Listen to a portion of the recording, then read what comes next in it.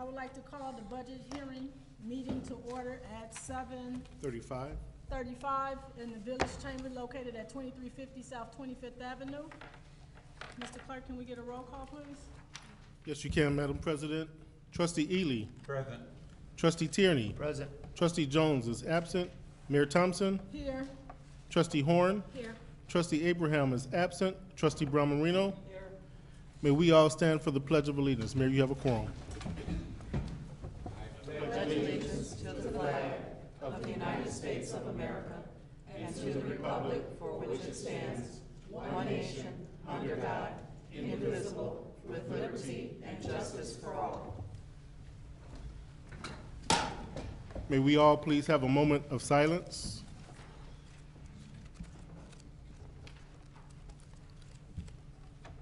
Okay, Madam President, item 2 on the agenda is public comments. Let me just first remind the audience and board members, if you have cell phones at this time, please silence them for the meeting. Public comments. The Village of Broadview encourages citizen input. Those wishing to address the village board under public comments must fill out the attached speaker request form and submit it to the village clerk prior to the start of the board meeting. The president will then call your name at the appropriate time. When addressing the village board, please limit your remarks to 3 minutes. When the president recognizes you, please state your name and address for the record and speak loudly. Your cooperation is greatly appreciated. Please let the record reflect at 7:37, Trustee Jones has arrived. Madam President. Thank you, Ms. Dempsey.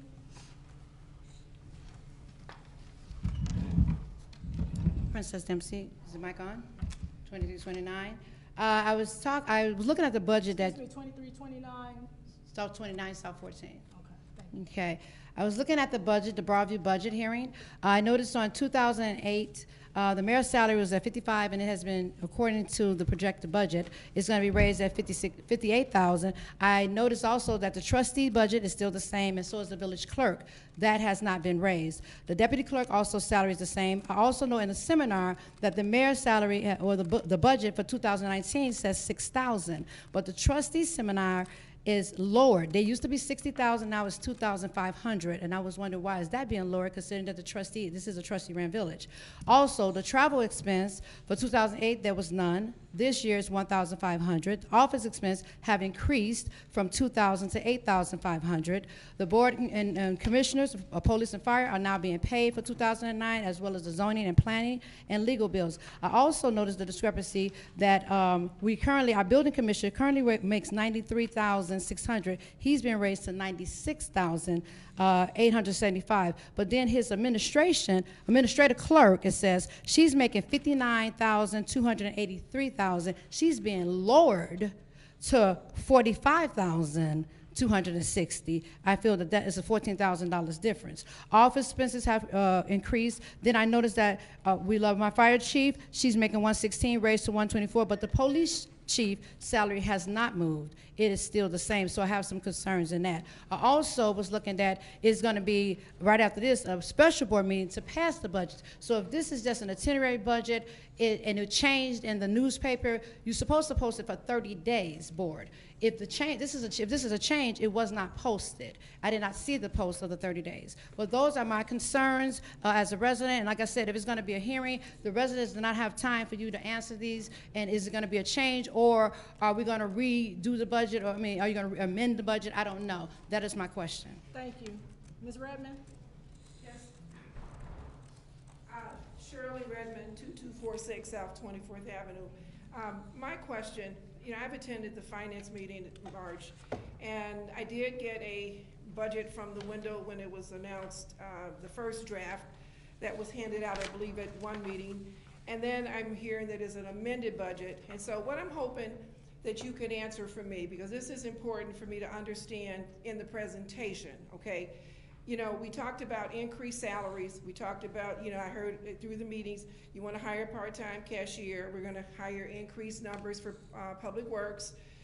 We have the 911 renovation going on, and the streetscape that's ongoing. We had parking meetings about the park overnight parking, and we have to pay for those stripes. It goes there and whatever else. We've talked about the enterprise zone and monies accommodated for that. And then we also said that we needed $2 million for the Braga Drive project, even though I know we're not gonna start the basic work, most of the work until 2020.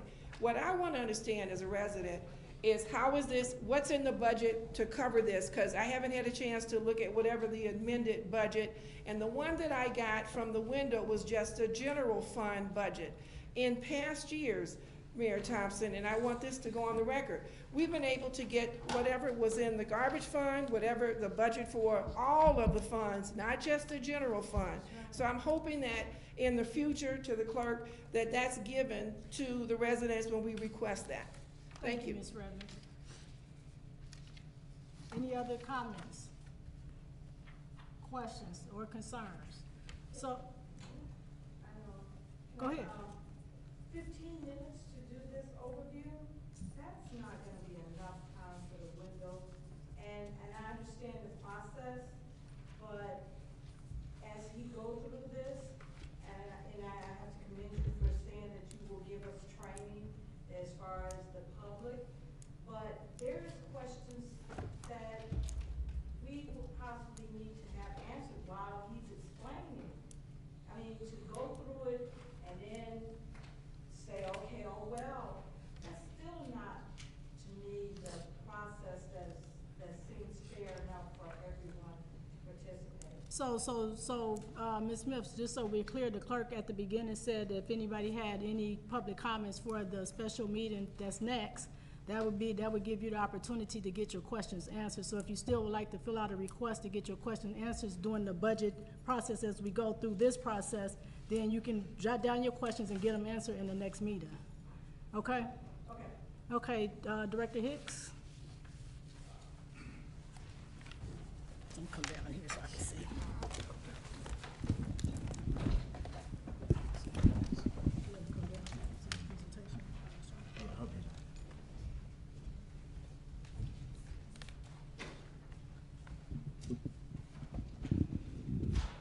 First off, I want to thank everybody for coming out. I know this process seems like it's been not as robust as we had planned, but this is a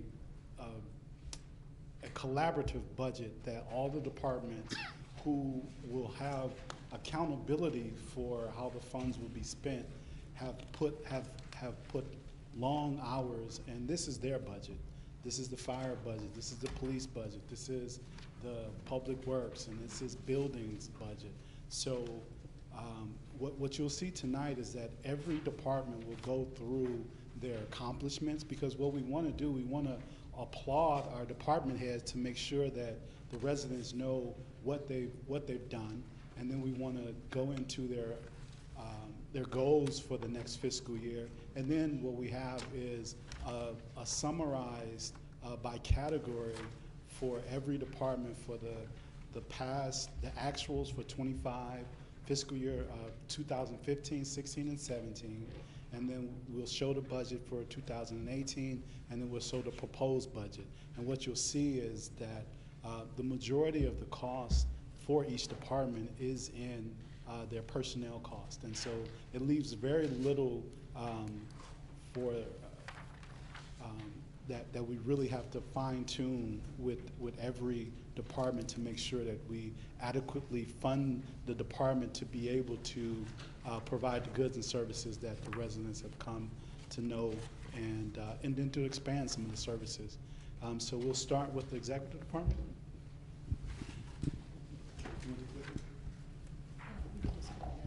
Thank you, Director Hicks. Test 1, 2. Test. Thank you. So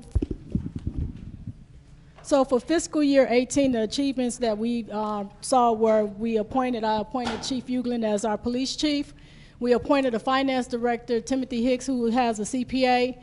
We completed the 2016-2017 audit, as well as the 2017-2018 budget was approved last year in July.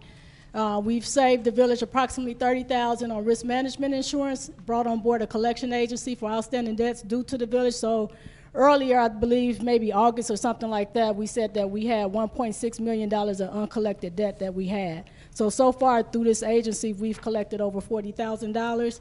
Communication implementation, so we become very transparent as it relates to the services that we provide to the village. So being transparent means having a functional website, having quarterly newsletters, and having live streaming on our village meetings. Actually, this meeting is being streamed live tonight. And we've remodeled the police department kitchen and upgraded the administration department so that we can have a more professional environment in the administration side when we bring in developers to come to seek to do business in the village of Broadview.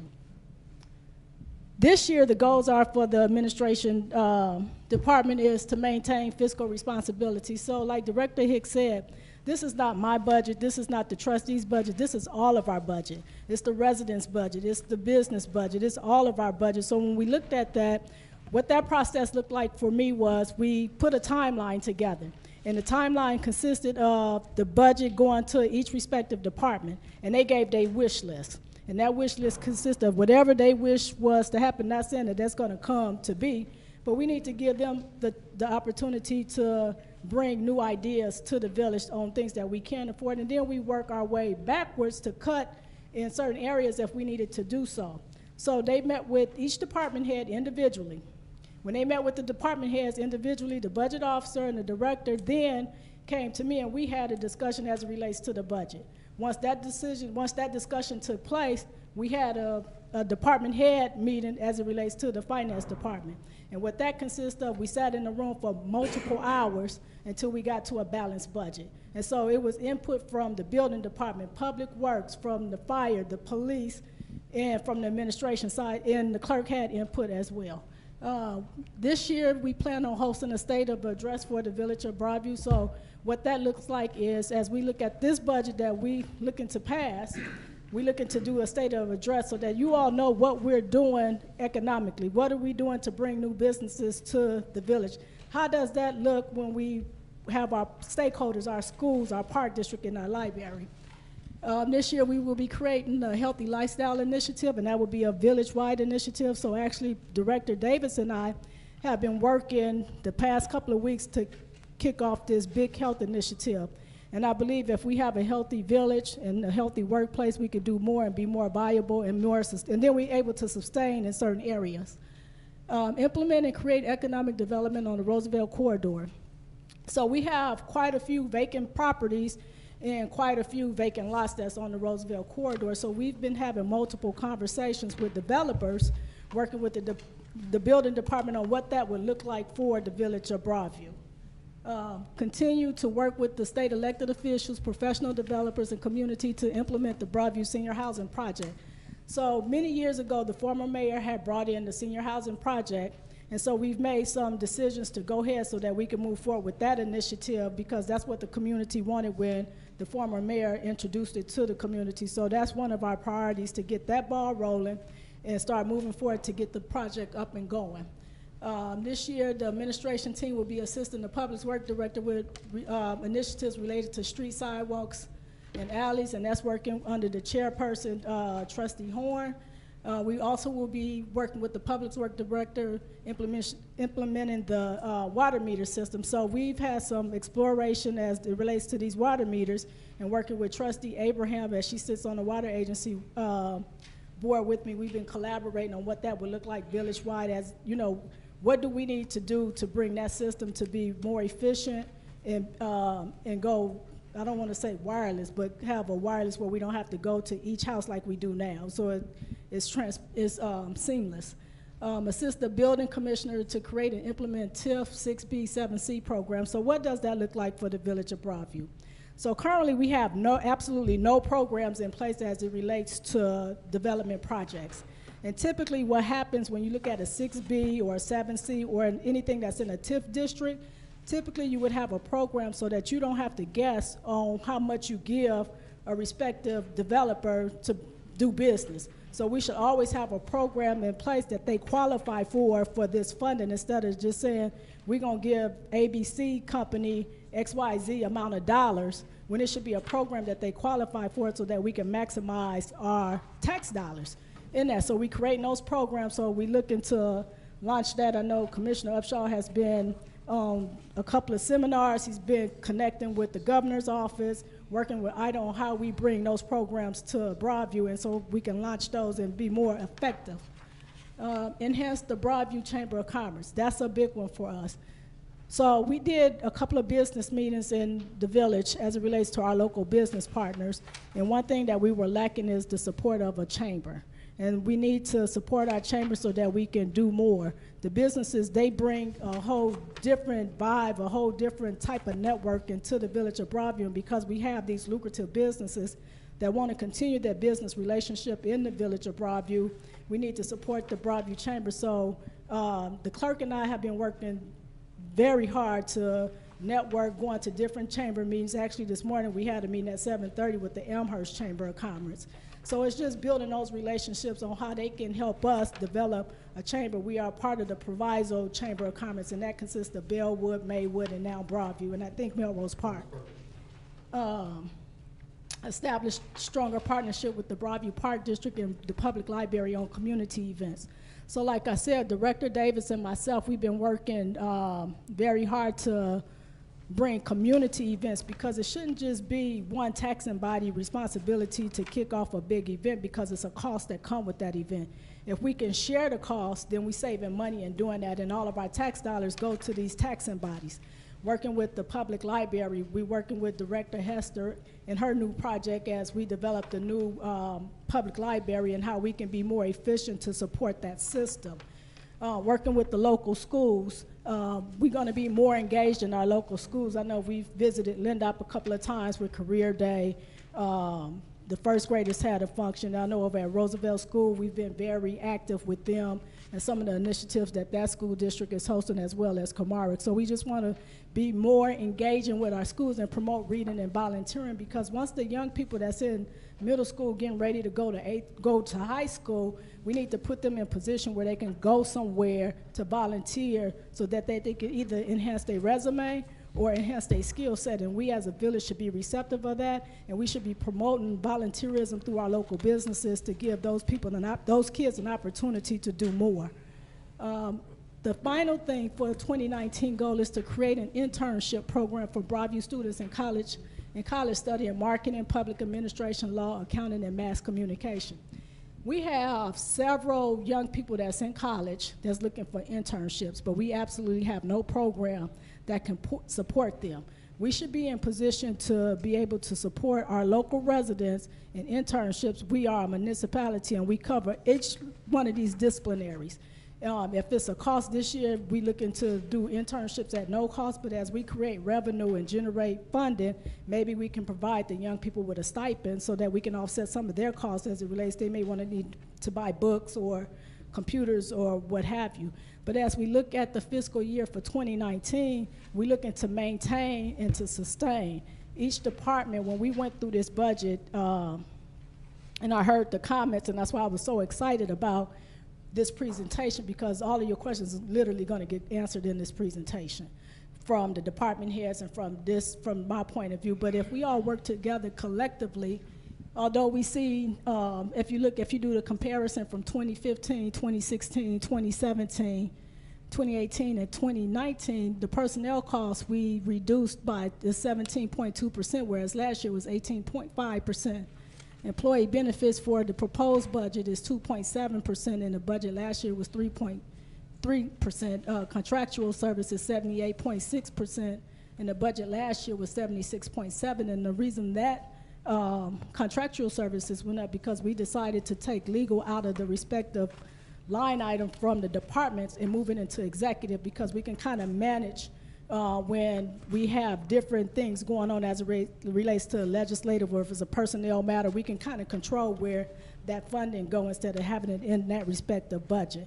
When we looked at it this year, it got not out of control, but it was hard for us to manage, and it's easier for us to manage. So we have the accounting team looking at the bills that come from the legal firms on what line item goes to what area. Commodities that went up a little bit, about 1%. We don't have any capital outlays in contingency. We removed that line item. So, Director Hicks.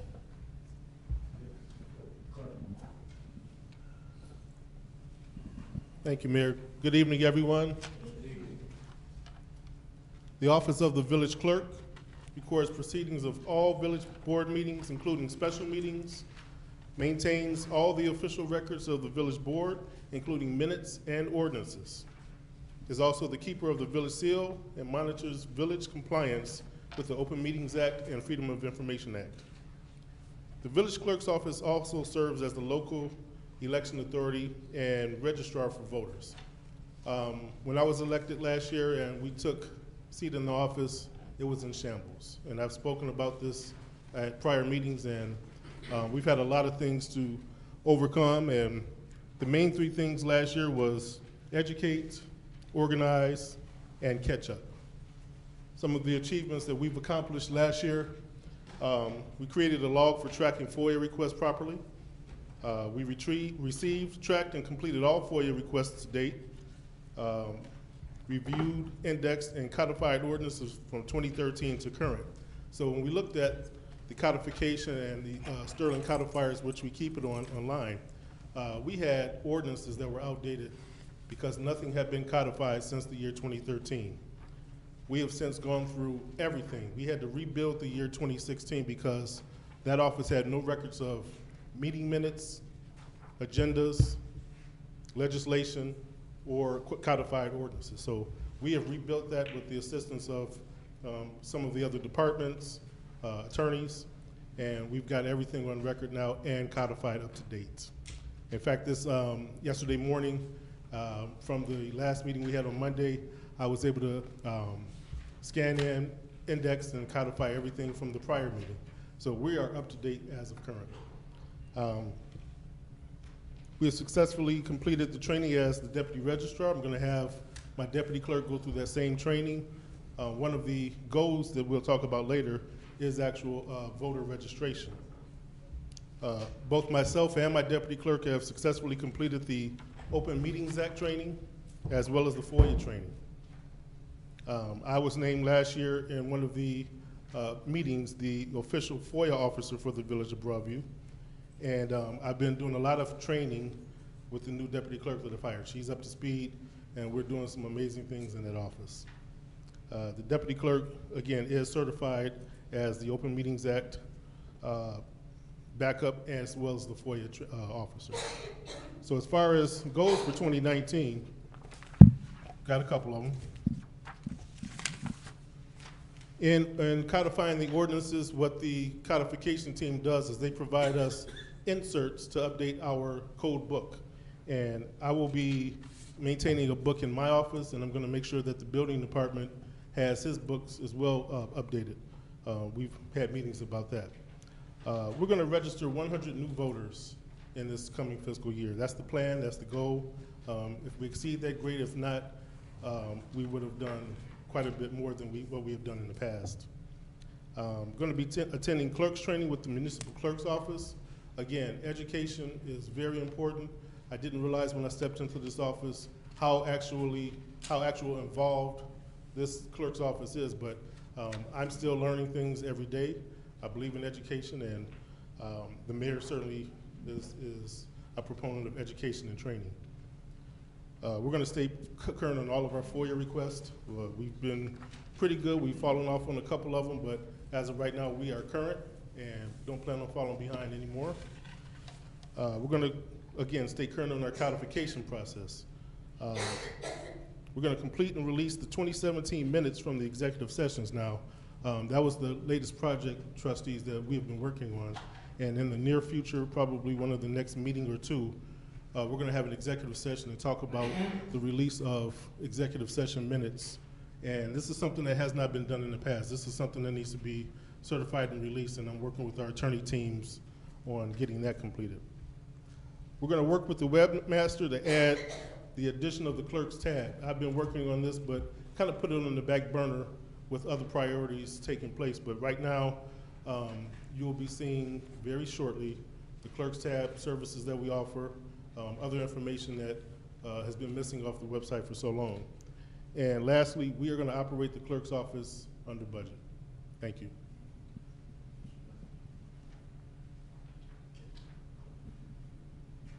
Okay, real quick, As you can see, $51,000 is the proposed budget.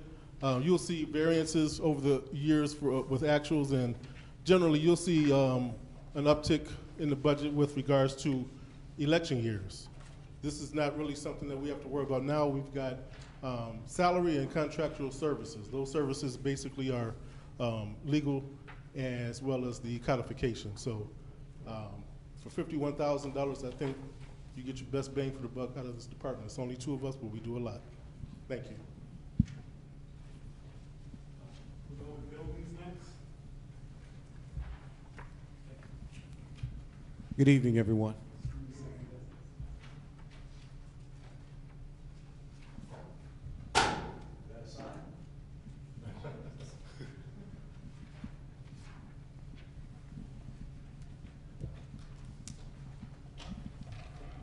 Building Department. Building Department is responsible for administering the village municipal and zoning codes to ensure the safety of our citizens, to protect our public health, and to ensure orderly development in our community. As you can see, we have our org chart. I have 1 administrative assistant, 1 building inspector. We have a third-party contractor, B&F Construction Services, that they do a majority of our inspections and plan reviews.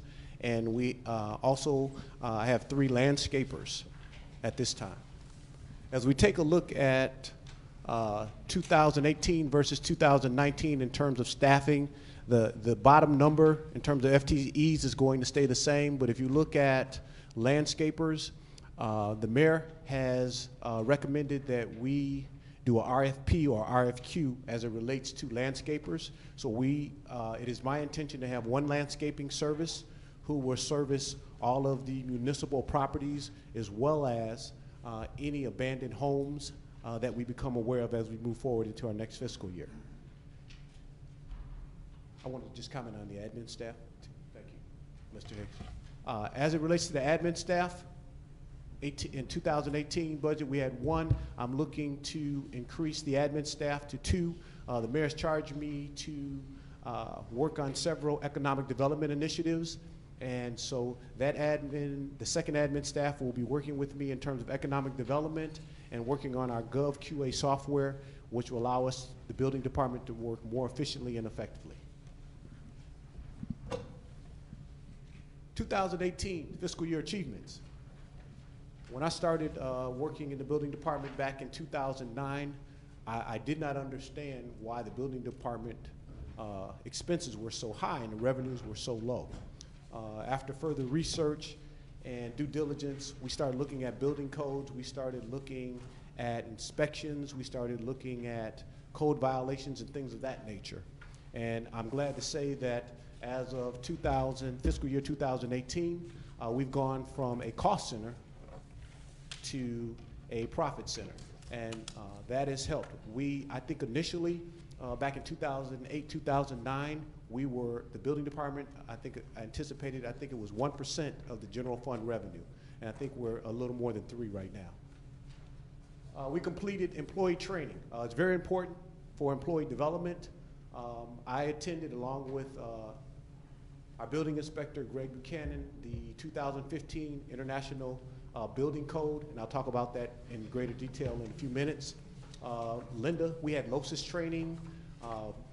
One program that I was unaware that the village had been paying for, but we had not taken advantage of, is the Employee Assistance Program. I didn't even know what they offered until we met and had a meeting with our village administrator, Ms. Leticia Jones. She set that up, and we found out that the Employee Assistance, they offer quite a bit, from counseling to financing to assisting on home purchasing and any family issues that you may have. Also, we had sexual harassment training. That's at the forefront right now with all that's going on in this world. It was something that the mayor thought was important, and I do too. And so we all have been trained as it relates to harassment training. Develop new ordinances. In Broadview, in the last 2 years, they've started making movies in Broadview, which I thought was very interesting. One has been at the hotel that's located on Roosevelt Road, at the motel, and the other one has been at the bank over in the Broadview Village Square. And my understanding is that they will be making another movie somewhere in the mall coming up this spring. We're in initial talks just to find out what the movie is about and what they're thinking about, but a decision hasn't been made by the film crew as of yet, but they are considering Broadview. Video gaming is at the forefront. Everybody wants a machine in their facility, or in their business, so I thought it was very important that we come up with an ordinance to address the video gaming in our community, so it's not rampant, and there's a process in place to apply for a video gaming license. The first thing is you have to have a liquor license by the village or the municipality, which would be the village of Broadview, and then they have to submit the information to the state. Food trucks, very popular on the east and west coasts. Now they're in the Midwest. So I thought it was very apropos to create an ordinance for food trucks. After years and years of breakdowns, we were blessed with 2 brand new vehicles. So we have 2 2017 Ford Escapes, which are village municipal vehicles that have been assigned to the building department at this time. Village projects. We have completed the building department renovation and the village hall. We have a new roof. We have a punch list item right now. I mentioned that in our last board meeting. We have punch list items that we'll be going through, and I anticipate the completion of the roof within 30 days.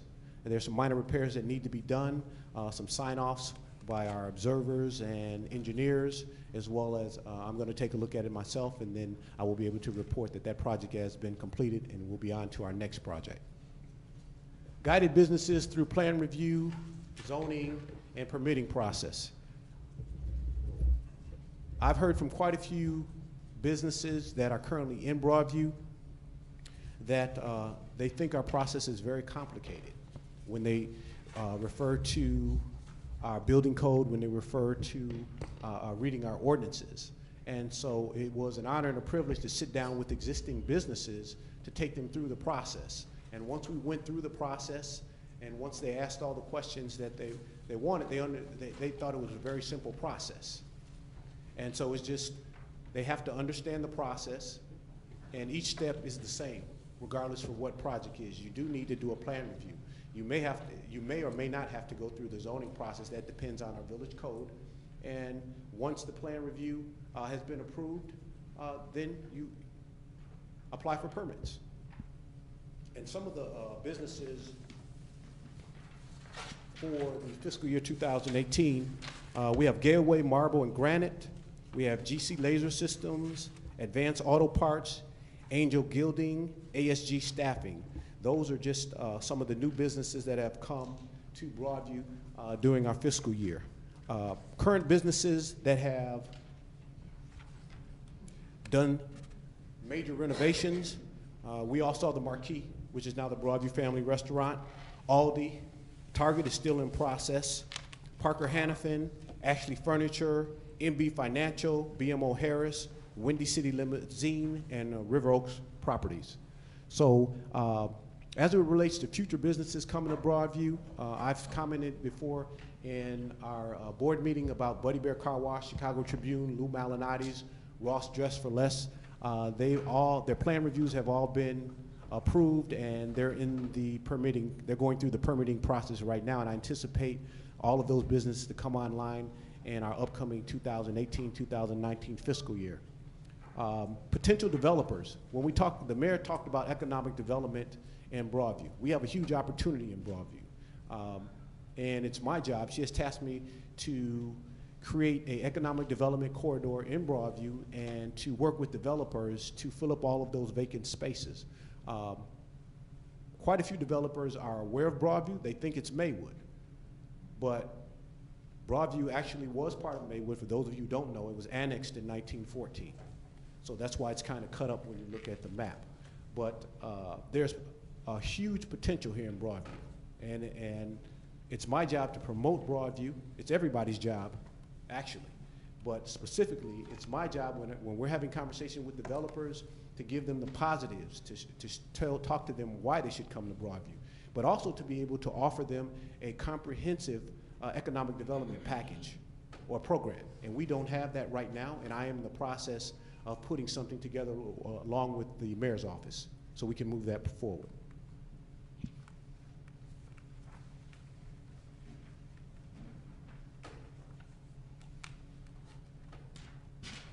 Fiscal year 2019. We want to update our village code and ordinances. In the last audit, one of the auditors pretty much said that we needed to update our building codes.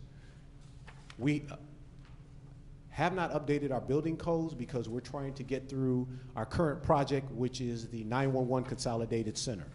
If we updated our building codes at this time, then we would have to redo all the plans, and it would be a whole nother issue as it relates to updating our village codes and ordinances to the 2015. So we will be doing that in the next fiscal year, as soon as we get the 911 Consolidated Center completed and up and running. As the mayor mentioned about creating relationships state, county, and local levels, I've had the honor and privilege to meet with a lot of state, local, and even some federal officials regarding funding for the village of Broadview, regarding senior housing and what we want to do in Broadview and what we want to bring, what type of development, and what resources are available to us. So right now, I am in the process of working with developers, working with the mayor's office, working with our elected officials to talk about fundings like the West Empowerment Zone, Enterprise Zone, and bringing that to our community, which will help spur economic development. Attending seminars pertaining to economic development to help generate revenue. Well, I've gone to the P3 conference where we talked about federal funding. There's over almost $1 billion in federal funding that's available. The question is, how do we get it? It's a long process. The funding is available. The current president and his administration, they want to help municipalities.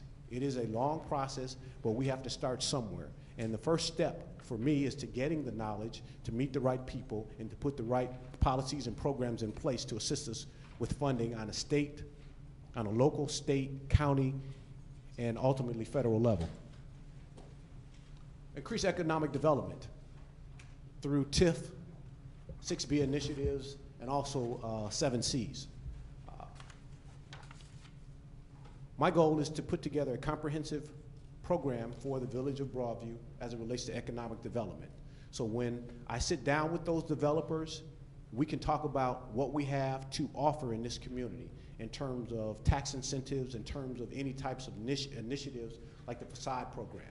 And they can ask, they can request, they can talk about what they're interested in, but be able to speak intelligently on TIFs, 6Bs, and 7Cs, and to be able to offer them possibly some alternatives to assist in the growth of economic development in Broadview as well as revenue, and create sales tax.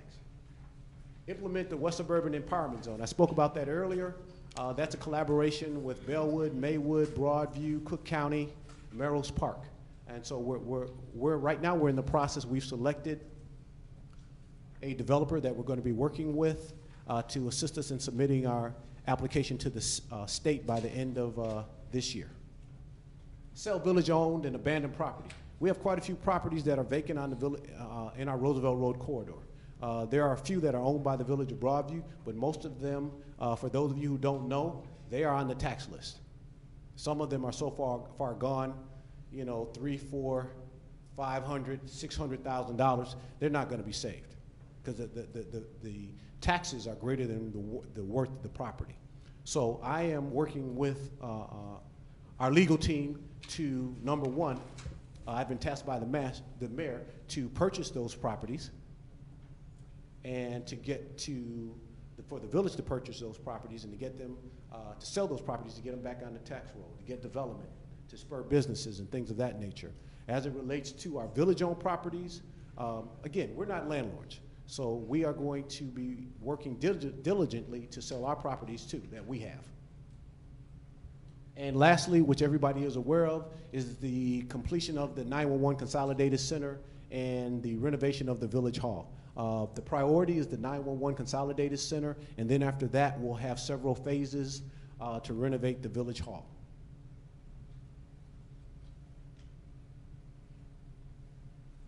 if we take a if we take a look at the 2018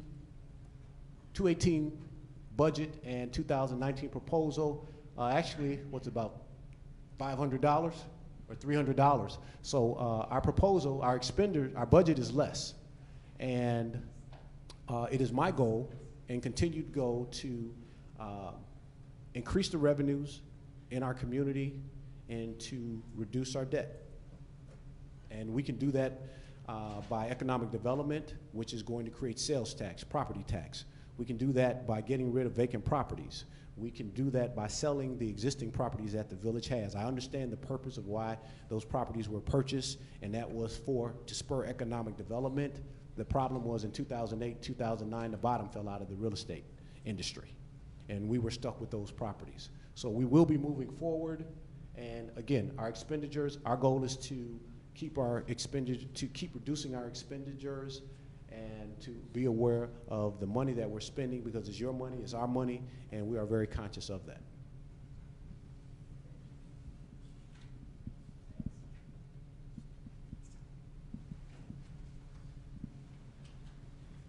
It's so hard to follow the building department, but I'll try. So the finance department oversees and manages all of the financial operations of the village, responsible for internal customer service to other village departments, to maintain the financial health of the organization in accordance with the annual budgets and the requirement of the municipal code. The finance department oversees accounting, audit, budget, debt issuance, purchasing, human resources, and payroll. So one of the first accomplishment for 2018 was hiring the village administrator. That is, the residents really have to understand how big of an accomplishment that is, because we have an individual that takes ownership of everything that she's tasked with.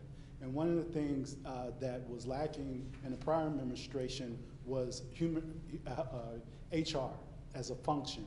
And so dealing with all of the HR related issues, as you guys will see, personnel cost is the major cost of every department. So having someone that is taking ownership of that is huge.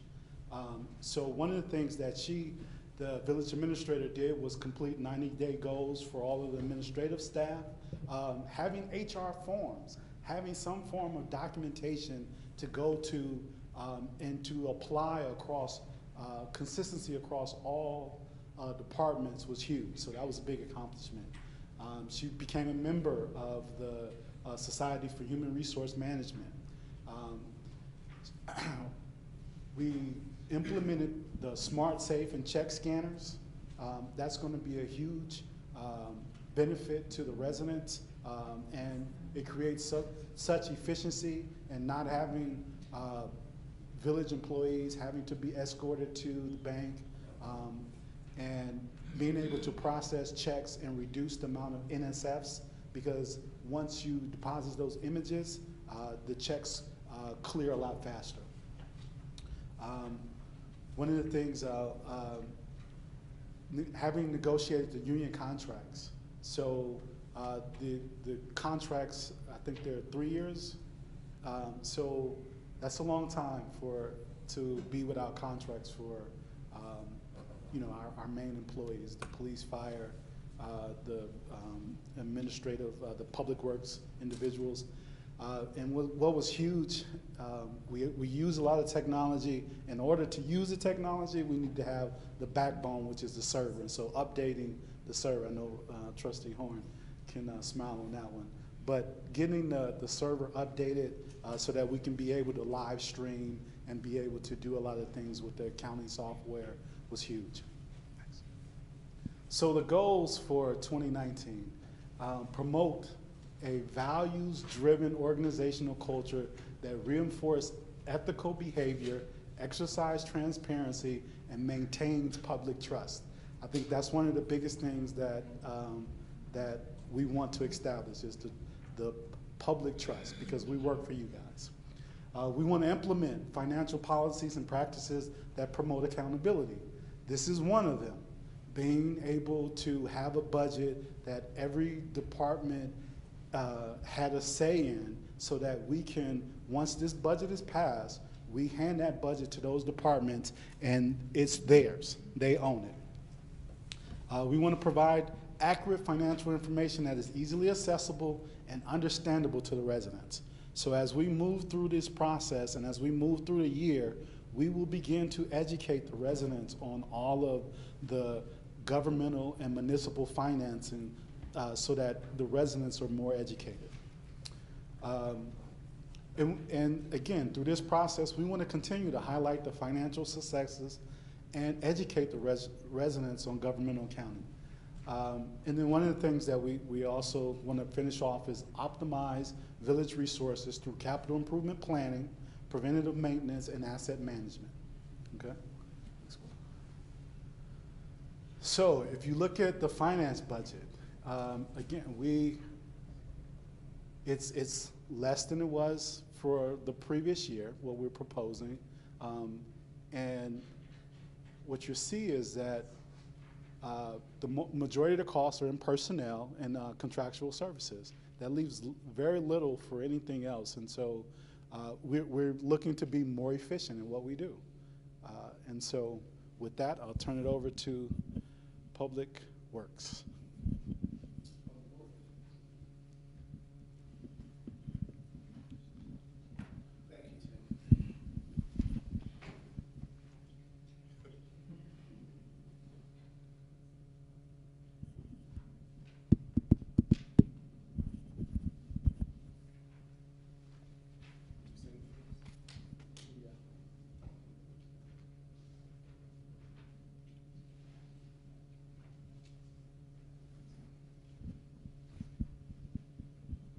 Good evening. Department summary. For those that can't see the reading, the Department of Public Works is charged with a wide range of tasks associated with the village's infrastructure. In addition to the more traditional infrastructure-related duties such as street maintenance, safe drinking water delivery, sewer collection, and capital improvements, divisions within the department also maintains the village's extensive urban forest, manage refuse and recycling collections, as well as maintain the traffic signals and street lights. Organizational charts includes the Director of Public Works, mechanic, water technician, foreman, administrative assistant, and civil servant. The foreman manages a laborer's part-time or seasonal. We do have a bus driver, and right now the assistant mechanic is a position that's not filled. Personnel summary. As you can see, we've hovered somewhere between 14 and 15 Public Works employees over the last several years. The 16 here obviously is the mechanic, the addition for the assistant mechanic. Obviously, you know, the publicized events that happened down at Public Works with our last mechanic left the position vacant. Our achievements. We maintain the level of service despite our facility and staffing constraints. We had both this past year. We were without a Public Works facility, a functioning office, locker room, and so forth and so on for quite a while. And obviously our staffing constraints here of late comes with sick time, vacation time, time off for off-site training. Refuge and recycling contract, we just executed, the board just passed the service contract with Groot. And for those of you that was not in attendance, Groot has been in the village for the last 40 years. We negotiated the contract to an 11% decrease in what residents was paying. There's a freeze on the multifamily with increased services. So we're happy about that. As it relates to the capital improvements, they're ongoing, and we'll talk about that a little further down.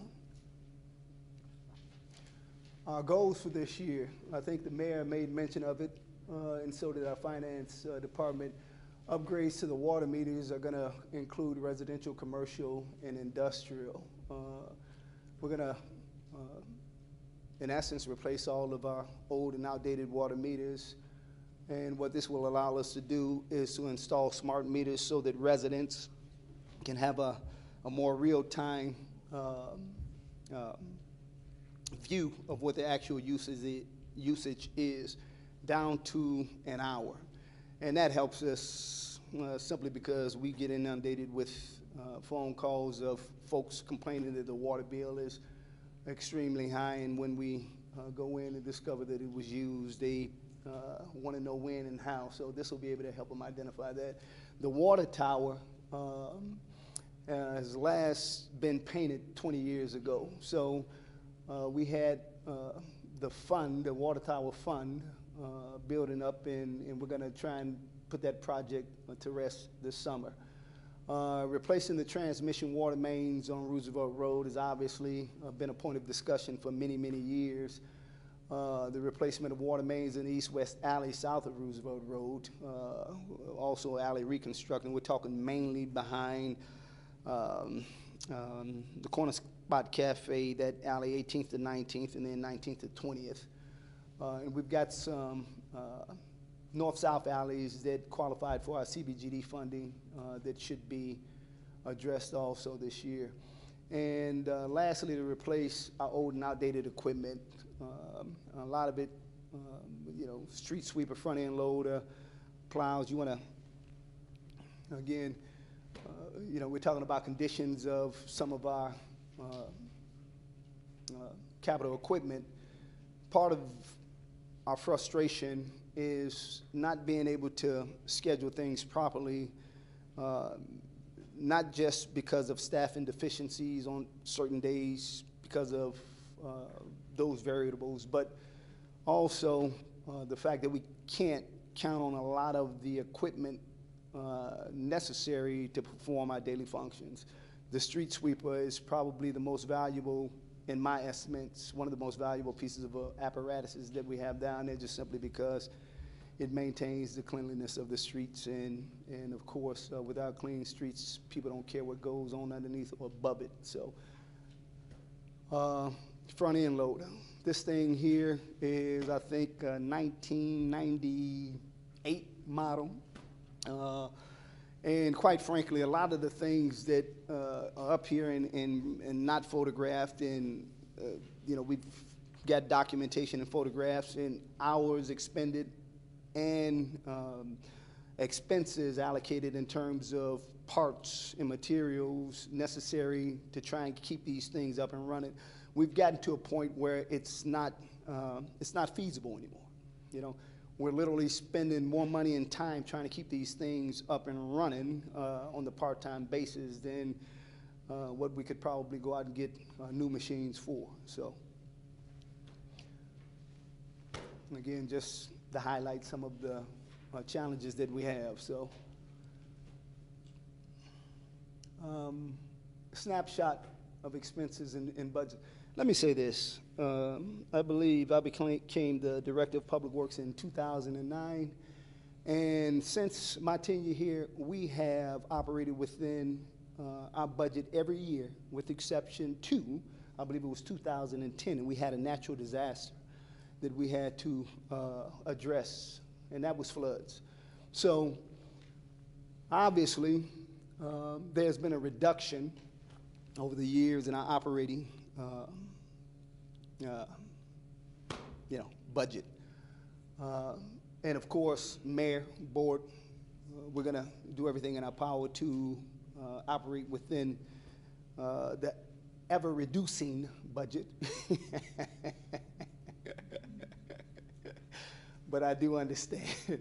So if in fact we, for whatever reason, ask folks to be patient, it's because we have, to the point, we have to own our budget. One of the things that you might want to be mindful of, and that is our financing mechanisms for a lot of our things will occur after the fact. For instance, you guys passed an ordinance last night or an agreement allowing Hancock to put together this facility plan. Well, 80% of our capital needs for the next 25 years are water related. It's water related. So the first thing, at least in my mind, the prudent thing is to make sure that we've identified everything that we can identify, and then to try and get the alternative funding that will cover these projects, and that is the low interest loan with the IEPA. So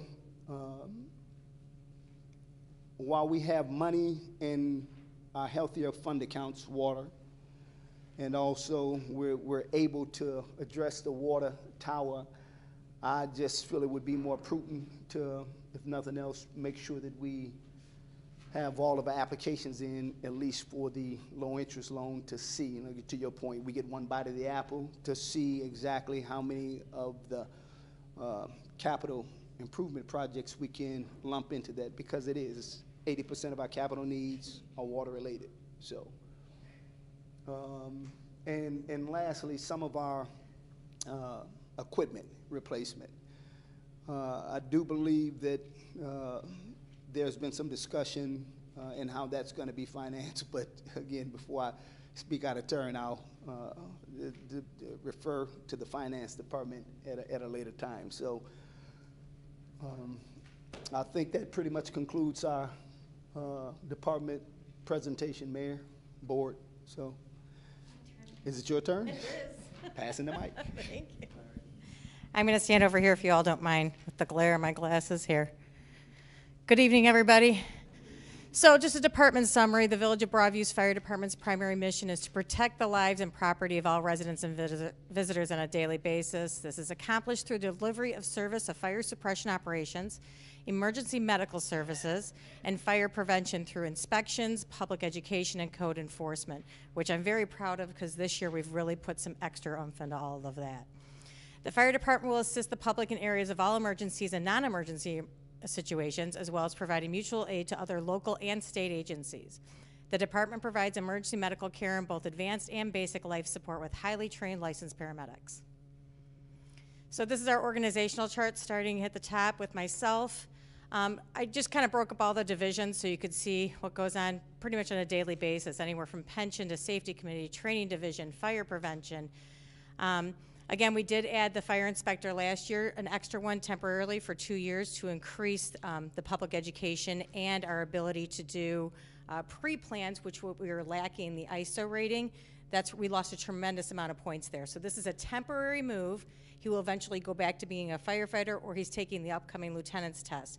At no time have we had to hire more people to fill his void. We were able to work around that, and I'll explain a little more of that later. And then we have our firefighting division. We have 3 captains and 2 floating lieutenants. You'll see as it comes up, I was going to put in a 3rd lieutenant, hopefully. I'm hoping to do that next year. Right now, this just makes more sense. And then we have 6 firefighter paramedics on each shift, with 2 of the shifts just having 1 firefighter and EMTB. Okay, so you can see the increase, and I'm just going to hit the highlights here. We've stuck with 3 captains. In 2015-16, we had, let me give you a brief synopsis of that. When we had layoffs, we had to reduce the amount of not only firefighter paramedics, but we were heavy on officers. We had 3 captains, 3 lieutenants, and then we had just 2 to 3 paramedic firemen a day. So we'd be going to a fire with a lieutenant driving the vehicle and a captain in the officer's seat, and then we'd have 2 on an ambulance. So we'd have 2 officers basically running a fire until we increased our manning. It didn't make sense. We needed the firemen, and it helped us save money at that point too, thus to increase it later. So we also had in 2015, 15 firefighters, and that was increased with us gaining the Heinz contract for fire. Inspectors, again, like I said, we increased that to 2. Mechanics, this is a blessing. Mechanics who do diesel work are rare. We're lucky enough to hire one back in 2017. He's being mentored by our current mechanic, who should be retiring within the next 2 to 3 years. So we're really lucky with that. We have saved a lot of money, and you can see that in what we don't spend in that area. We're not sending vehicles out. We're doing a lot of in-house work, which is saving us a lot in labor and reducing the money on parts because we get them ourselves. Okay, did I miss anything there? I'm sorry. No, good. Okay, so our fiscal year achievements this past year, we did get the Loyola EMS contract, and we increased it, as well as the Madden EMS and fire increase. We opened up our Heinz contract. We're working on that. It hasn't been touched since 2012. We are looking to increase those rates on the EMS side too, which is one of my proposals that's coming up. Triton College is now working with us with a mentoring program. We're mentoring students in exchange for classes for our firefighters, so that's going to work out really nice. NIPSTA and IFSI gave us training grants. We had about $12,000 this year in training reimbursed back to us. We rectified all contract billing that's been unpaid since 2012, and I don't know if everybody here knew that back then we had an administrative assistant who was very ill, and unfortunately when she was sick, her doing all the contract billing kind of fell apart. Chris cleaned up that whole mess. We even went back as far as 2010, 11, 12, found some misbilled areas and rebuilt for them. So we did bring all of that money back. Nothing's missing right now. We hosted classes through Cook County Division 20. Example, this week we are hosting a ropes ops class. In that ropes ops class, we have 2 guys that needed that class. Because we're hosting it, we got 1 free spot, so we saved ourselves $400. We have plumbing and structural issues within the building. It's an old building. Over time, we have to be proactive on replacing those before we have a big issue. So we're picking parts of the building to replace. Again, the increase in mechanics is invaluable. Division 20, they are now sharing the cost of the tower. Now, unfortunately, they can't come up with $180,000 to fix the tower, but they are giving us money to do other things. Since we can't burn in there, we now have different training levels on the floors, different pieces of equipment to use, which they are paying for because they are also using. Now we charge for services for people out of our division. So if they're not in those 17 departments in our division, they have to pay a cost to use the tower. Now some aren't paying a cost, but they're exchanging services that we can use their tower for our explorers and things of that nature. Again, the inspector position has helped us increase ordinance and fines. He has researched what other towns are doing, and we are able to increase those amounts. And then revenue from alarm permits and wireless monitoring, that's been a benefit to the village as well. So our fiscal year goals for 2019, again, after our discussion on Saturday, it made sense to wait until hiring another lieutenant next year.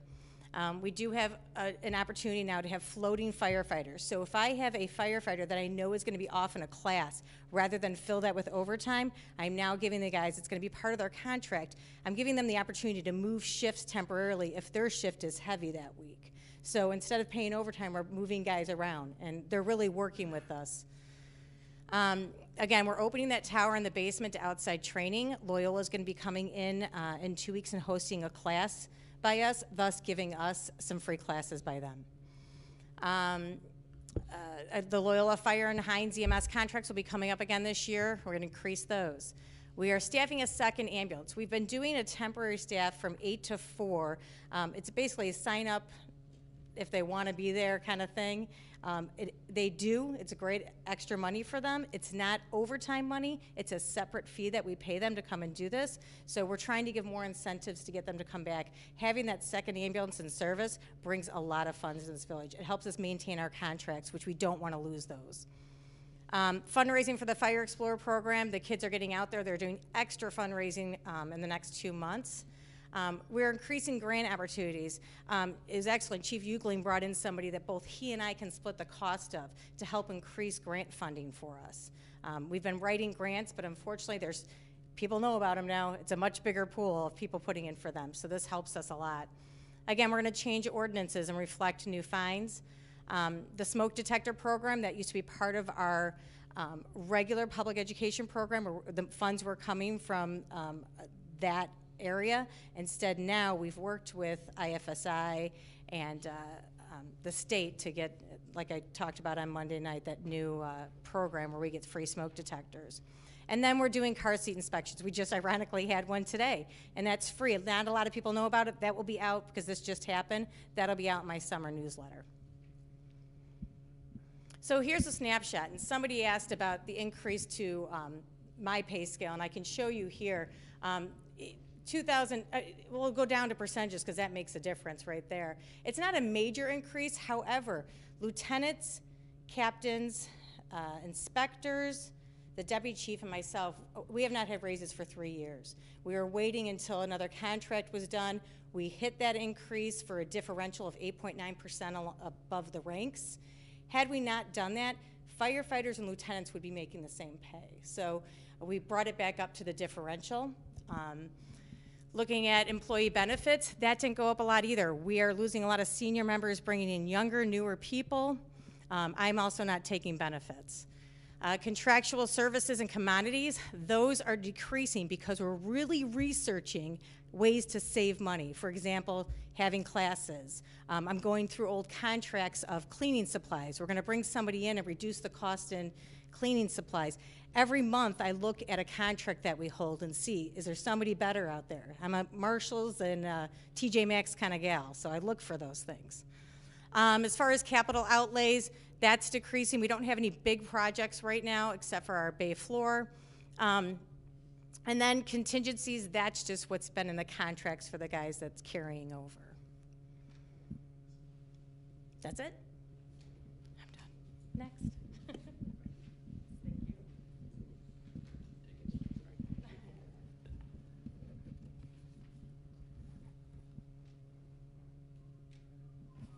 All right, now my turn. Good evening, everyone. All right, department summary. The police department is a full-service law enforcement agency serving the citizens of the village of Broadview. The mission of the department is to provide high-quality police services that are accessible to all members of the community. The department believes in the dignity of all the people and respect individual and constitutional rights in fulfilling this mission.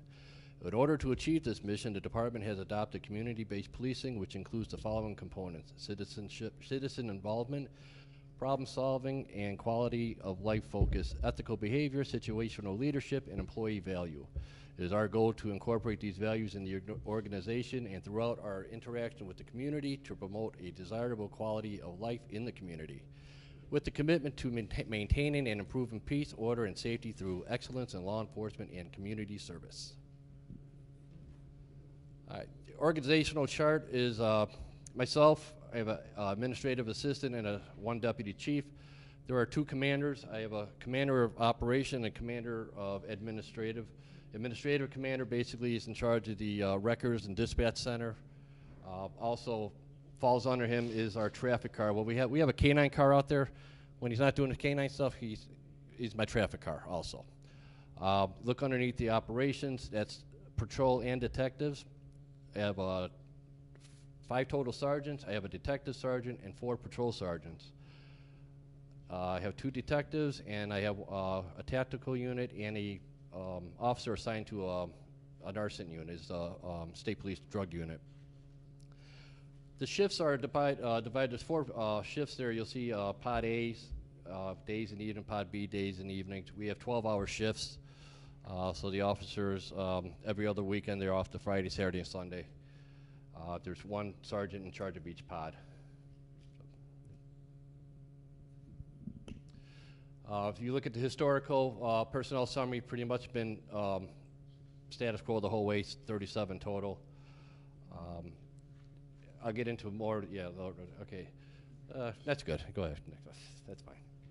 All right, achievements, promoted a sergeant and lieutenant. Sergeant Tom Costa was promoted to lieutenant, and Patrolman Pierre Smith was promoted to sergeant.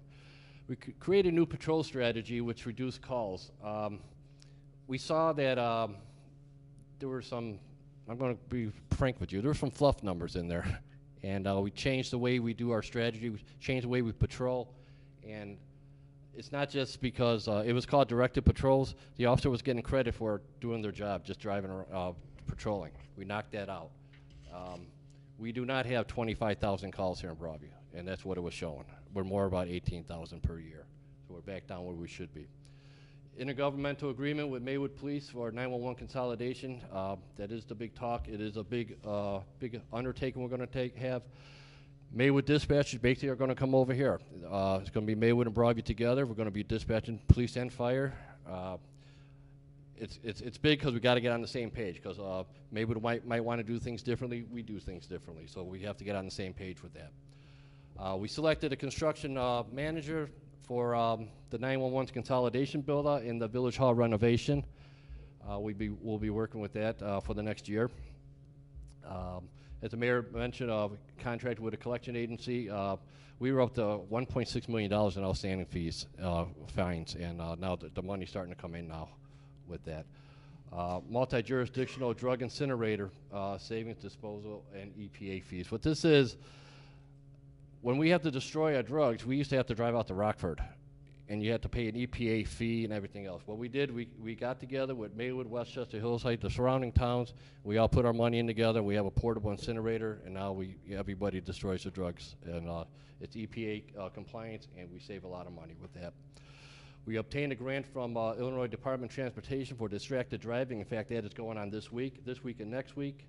It's paying the overtime for all the texting while driving, talking on the cell phone while driving. Obtained nasal Narcan with the cooperation of Department of Homeland Security. The Narcan is free, basically, for us through this. It's it was an injector before with a needle that would retract. This nasal is more potent, and it's safer because there are no needles involved, and it's no cost. We replenish it through Loyola Hospital, thanks to Department of Homeland Security. Implemented 5 policies. One of the main ones is the overtime management policy. We now control the overtime, who gets the overtime, and what the overtime is used for. What I mean by that, there's some instances where there might be a last-minute call, and there might have to be a report. If it's not a major report and the officer's working the next day, they could come in the next day and finish the report instead of sticking around 1 or 2 hours and making overtime on it. So we changed that a little bit. We auctioned off 3 decommissioned squad cars. We found an auction house that we actually made $16,000, and I was surprised we got that much because these cars, I didn't think were worth that much, but it worked out good. And we destroyed 141 guns. We just got the video on that, and so it's all complete, and that was free of cost also. So, some goals. I have 2 officers who have applied for disability pension. I haven't had them in over a year now. My goal is to replace them. 911 consolidation should be completed. We are, state statute, we're supposed to be complete by the end of this year. We're working on it. If we have to, we'll get an extension, but we're on target right now. Construction phase of the Village Hall build-out has started. We've been talking about this for about a month now. Hopefully, shortly you'll see the construction starting, and this is going to be big too, because we're going to stay here, we're going to stay working while the construction is going on. Maintaining the current fleet rotation, I want to try to replace 2 frontline squad cars per year. This is important to know because within 3 years, a squad car can have 120,000 miles on it. And you have to remember, because of all the equipment in there, these cars have to stay running. So you can't turn them off and restart them because the computer's reset and everything else. So you double that, and a car in 3 years can have 240,000 miles on that motor. So what we did, we found through Ford and the Explorers, it's a 7-year warranty, 7-year, 150,000 mile warranty for police, especially for police, which is big because as Director Ames will tell you, I mean, the last couple of years, we were lined up at Public Works trying to get our squads fixed, and they only have 1 mechanic there. So a lot of time we had to outsource also. So this is going, in the long run, it's going to be a savings. And Broadview will be host to the Law Enforcement Torch Run. This is I'm big in the Special Olympics. I'm hoping to get down there for the opening ceremonies this year. The Torch Run, we're hoping to plan with Westchester, Broadview, and Forest Park, and it's going to come right down Roosevelt Road, and it's for a good cause. So, as you will see, the bulk of the village budget is the police side. Historically, if you look back from 2015-16, you see about a 3% increase there. What had happened is there's not as much one from 16. What is, I have 21 patrol officers. I have 3 unions within the police department. And with that being said, 31 out of my 37 employees are all under union contracts. So with that being said, union contracts, the raises are under contract, retro pay, and you can see patrolmen and telecommunicators, their contract expired 2016. Sergeants expired 2017. So if you look between 2017 and 2018, there's a very modest increase there because there were no contracts. Now we're projecting the contracts hoping to be settled this, and that's where you see the increase going into 2019 budget. And you'll see that 80%, well over 80% is personnel costs. And that's my budget.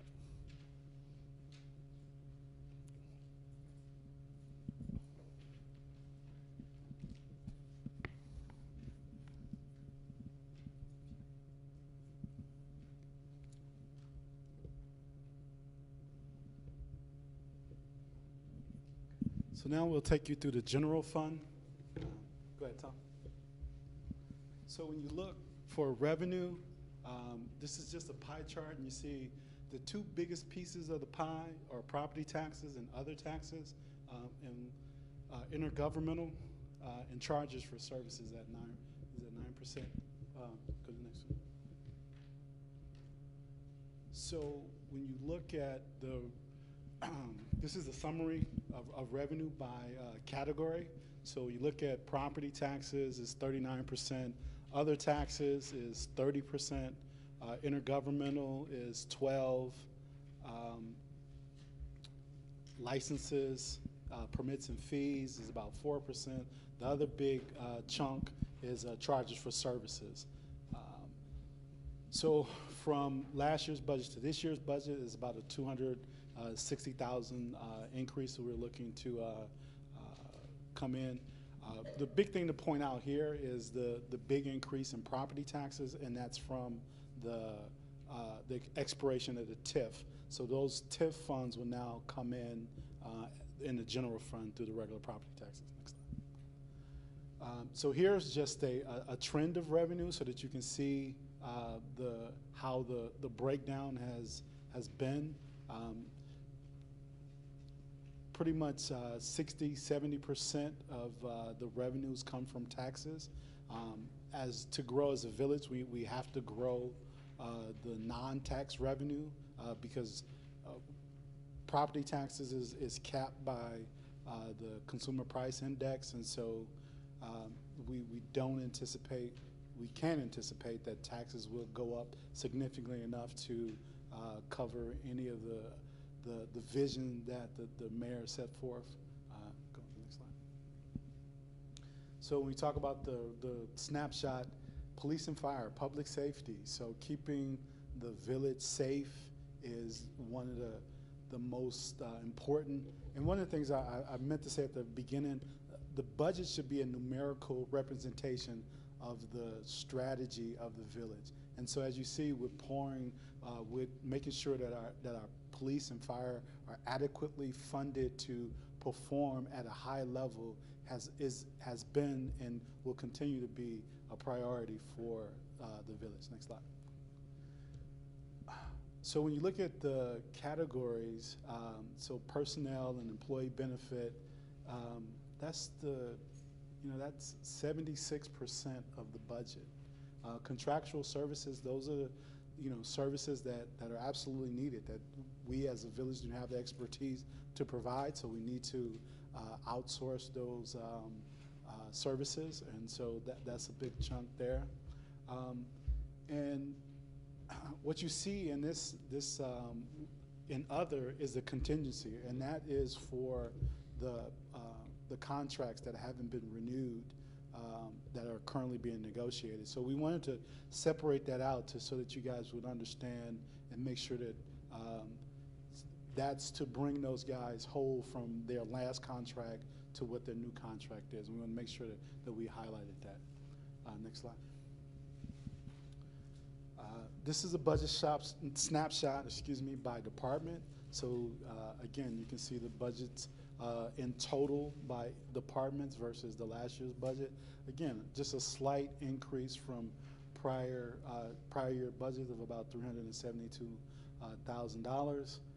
And again, the majority of that increase is for the retro payments. We kept most of the departments flat or cut their budgets, but in order to get to maintain the levels of services, we have to negotiate their contracts because those are the frontline folks.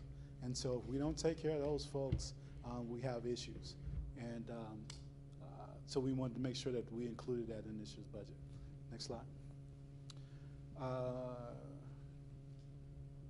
So this is just the same, this just shows the total budgets by department. So as you see, police and fire, again, are the bulk of the budget. We have public works, and it really wanted to just show, if you look at mostly all the departments, they have they've been doing more or less. And we continue to ask them to do more or less and to be more efficient with what they do. Okay. Next slide. And these are just, again, just the percentages of the total budget for the different departments. Police and fire, again, will be the bulk, but when you look at their percentages, they don't go up dramatically with their total percentage of the budget. You take police, for example, 2015, they were at 41.1. Now they're at 42. This is without any contract increases, and so they're maintaining relatively flat levels. When you look at fire, for instance, and one of the reasons that we put the personnel summary so that you guys can see, like fire was undermanned, and so they got back to being at the level they needed to perform efficiently, and so that's why you see the increase there from 33.4 in 2015 to where they are now. And then you just want to highlight, like one of the things that Matt would point out when you look at 2015 and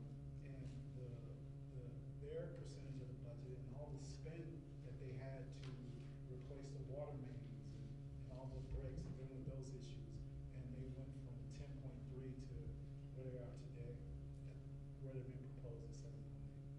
Next slide.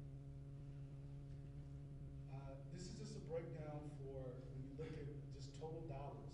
What is the majority of the budget going toward? And it's personnel costs. It is personnel costs. So you look here, it's probably $11 million of the 14 is in personnel costs. Next slide. And again, just another slide to show you what those percentages of the total budget look like. So we're looking at roughly almost 80% of the budget is personnel costs. This is the fund balance snapshot. So when we look at where the village was in 2015, having a $1.1 million deficit in fund balance, having a $1.3 million fund balance in 2015 to having a projected fund balance of $4.7 million with this proposed budget. What you'll see with this proposed budget is that it's a balanced budget. When you look at revenues and expenses, and when you look at the line you want to pay attention to is the net change in fund balance. So that represents what it, taking into account all the transfers between funds, and we just wanted to make sure that this year, and all years going forward, that we present a balanced budget to the residents. We can go over the other funds. Yeah.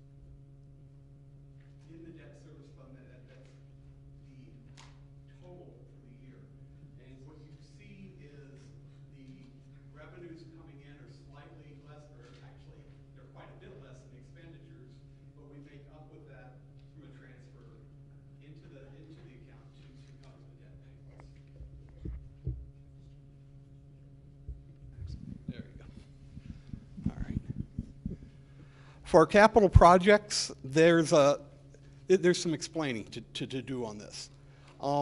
Because of the nature of where we're at this time in doing the budget and the uncertainties of the union negotiations and other expenses that won't be hammered out for a few more weeks, I was very conservative here. In the expenditures in the capital fund, we have the costs that are necessary for the 911 project.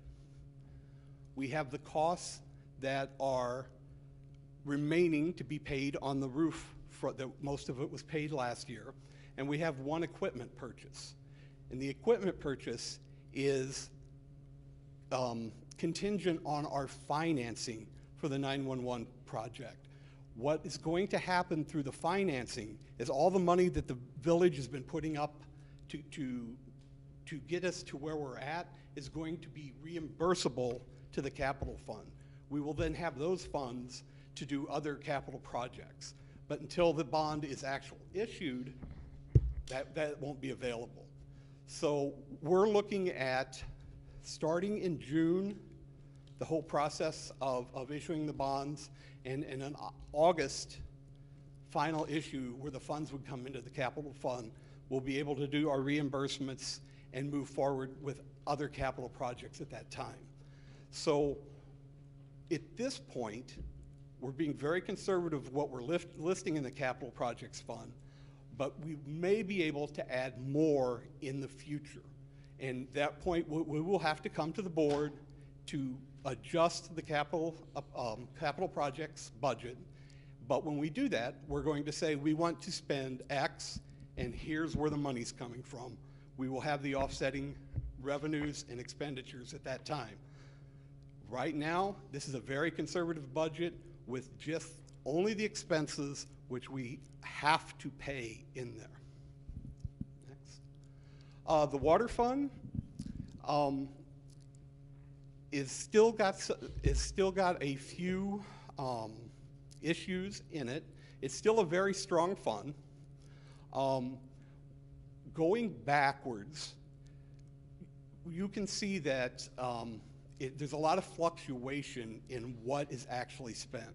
We budget a lot for water main repairs. Some years we don't spend it because the mains don't break, and we end up with surpluses. That's accumulated. Some years we have to spend money out of here. And this year I have placed a water main upgrade, a replacement of it's actually the same water main we talked about last year. We did not do it, which is 17th Avenue North. And I've also put in here the water meter project. Now I'm gonna go into a little detail on that. As Matt has referenced, we have the opportunity for some low interest rate loans for our water projects. Part of getting that low interest rate loan is being able to show the solvency of our water fund and how much money we are going to be able to make to pay back these loans. One of the issues that has dogged us for several years now is water loss. And when we talk about that, it's not so much water spray, it's what we're buying versus what we sell. There is a discrepancy. Now, there's natural occurrences of this. Water breaks, water just runs down the street. There can be changes that make one meter more accurate than another meter.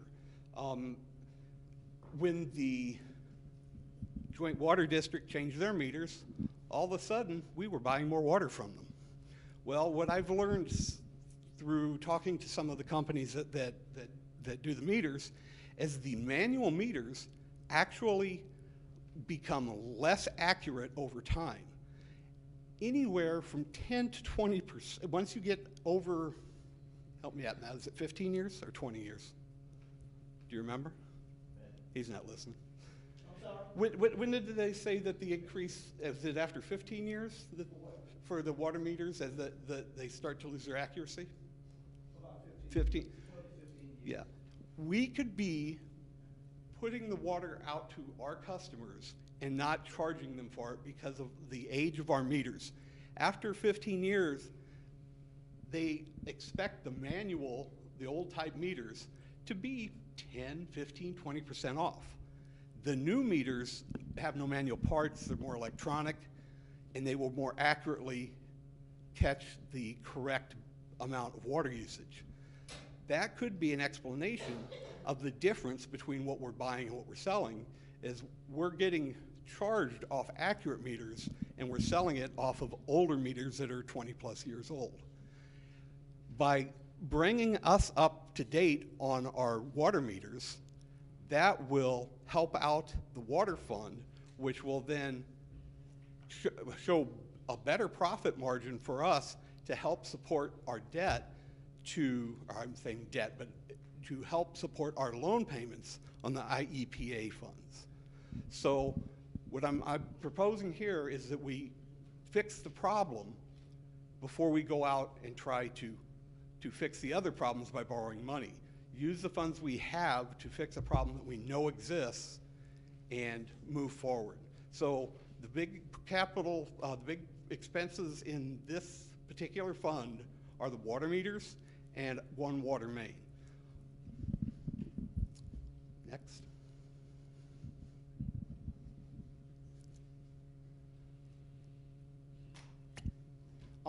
The garbage fund is pretty straightforward. We're going to get a decrease in the charges that we are paying. What I did is subtracted out that from our expense, which put us back having a increase in our performance each year. What we need to do, though, is monitor this agreement going forward and make sure that we don't let our margin evaporate with the increases, scheduled contractual increases in our costs. And we kind of let that go over the last few years. Each year, the amount it was costing us to have the trash picked up increased, but we never increased that cost, or pass that cost on to the residents. And it essentially was eating up our profit margin. The IMRF fund accounts for state mandated pension funds for all full-time and eligible part-time village employees, except for the fire and police employees. Essentially, we are transferring money in there to pay our Social Security, Medicare, food and FICA, and the IMRF portion is levied and it also goes in there. The motor fuel tax fund is funds that the village receives that are designated for certain purchases, mainly to do with streets. We have pretty much steady revenues coming in around $200,000 a year. And right now, there are no expenditures budgeted, and I'm going to explain why. One of the big projects that we have going on is Braga Drive. And Braga is an 80-20 project where the village is going to pay $2 million of this, and we're getting a federal loan for the rest of it.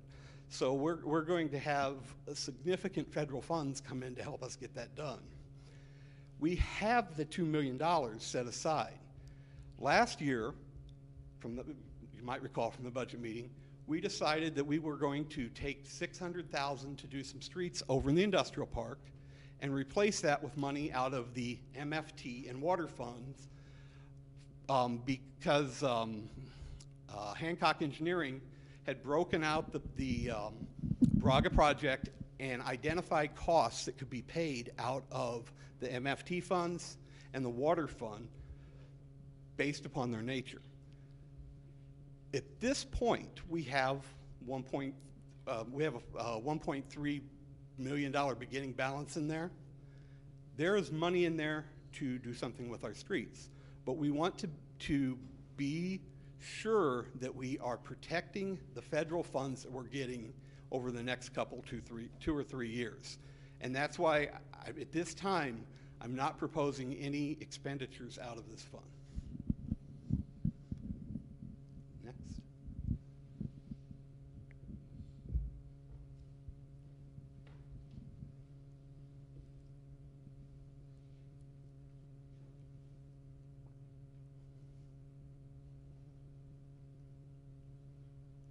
it.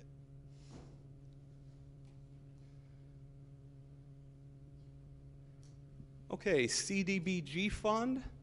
You guys have been here. Most of you all are familiar with this. This is a community development block grant that we get each year, and we can use it on capital improvements. We're looking to get a $400,000 grant this year. Once that's approved, we have a project selected, alleys on the north side of Roosevelt. Is that right, Matt? The village from the general fund will be transferring the difference. So the grant plus the transfer from the general fund will totally pay for the project in the CDBG fund.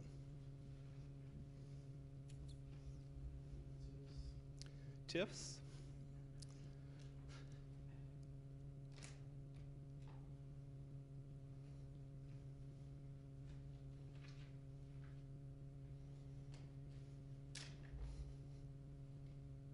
Okay, Roosevelt. We budgeted $63,000. We had a very nice bounce back this year of over $300,000 coming in for revenue. What we are scheduling, or we're proposing for expenditures, are the development agreements of which we've already entered into, plus the program payments. Now, in addition to those, we have proposed transferring $375,000 from the Roosevelt TIF into the 17th Avenue TIF. This is called porting funds between adjacent TIFs. What we're going to do with that money when it gets to the 17th Avenue TIF is help the senior housing development by purchasing some property there and consolidating the land to make it more favorable to get the project done. 22nd and 17th, basically this TIF closed on December 31st of 2017. What we have left in there right now is $875,000, which earn $900 in interest. If it doesn't go anywhere, it'll probably earn a $900 more. But what this money is for is simply to pay back to the county any tax liabilities that might come up due to appeals of value. If those cases all go away, that money will then be rebated to all the taxing bodies. All right, on 23rd and 17th, the expenditures are the annual audit that's required, and there is the other thing that we pay out of here is the interest expense on the loan that they took out to retrofit the plant years ago. They just recently did this year, so we probably will not get another request, but until we refund the $2,005,000 to Headley, this will just continue to roll. It'll build up fund balance, and once the loan is paid off, or the interest commitment is paid off, we'll be able to close the TIF, or it'll expire on its own. 17th Avenue. Ain't much going on 17th. The really sad part about 17th is the actual valuation of the property there now is about 60% of the frozen valuation. But what is happening is the location of the senior housing development. And what we expect to happen within this TIF is we are going to have the money ported in from the other financing we just talked about at Roosevelt, and we will use that to purchase the property in question. 19th Street, finally, after how many years, the village has been reimbursed for the costs that it fronted to establish this TIF. Going forward, whatever comes in revenue is going to go out in a payment to the developers. So they're recapturing the tax increment until they are fully repaid. So it's going to be kind of self. If the revenue is 130, we're going to send 130. If it's $10, we'll send $10. It's kind of self-running. Next. That's all of them. Okay. What you got next? At this point, we'll turn it back over to the mayor. Okay, are there any additional questions? Are there any additional questions from the public regarding the budget hearing? I've got public comment forum to address.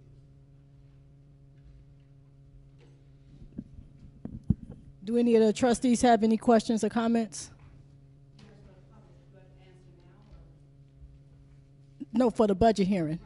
Yes, you can ask a question. Can you step up to the mic? Then you cannot answer your question. You need to step up to the mic or you will not be allowed to make your comment. If you don't step up to the mic, you will not be allowed to make a comment. Okay, question. You talked about the, he was talking about the grants. Are we still looking for, there's other grants out there for capital improvement? I just want to know where we're going to be still looking into that. Also, some colleges give out free for the students, so we can cut the budget on that. As far as cleaning and all that stuff, I was looking into that. Also, still, I didn't get the answer that the mayor's salaries are increasing for 2000, but the trustees' salaries are not increasing, and neither is the clerk's salary. Now, if we would like to do that, I looked at some of the office expenditures. If we cut $4,000 off for each one, we can increase them as well, because if you're getting 2,000, I think out of fairness that the clerk and also the trustees should also be getting an increase as well. And that was just my comment. Thank you.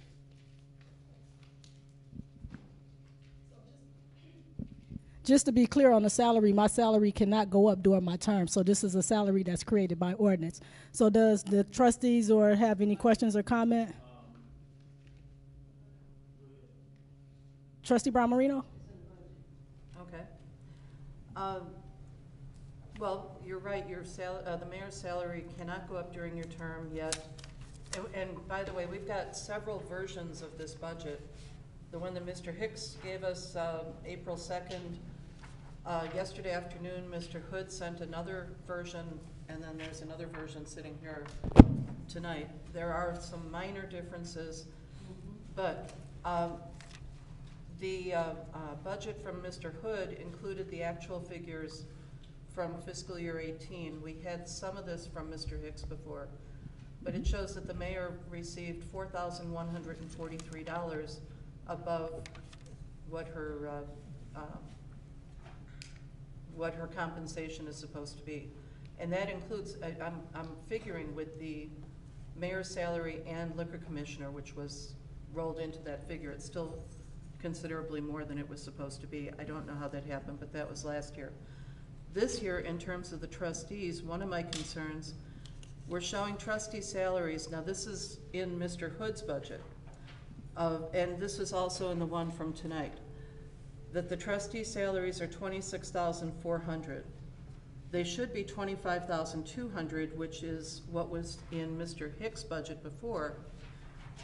What I think is going on is that Trustee Tierney is being budgeted to get the $400 a month, not the $300 a month that he should be getting, if that's what it is, because this is $1,200 more than what it should be. So because Mr. Tierney is filling the vacancy of Tara Brewer's term, that's the salary he should be receiving. So that needs to be corrected, both in payroll and in the budget.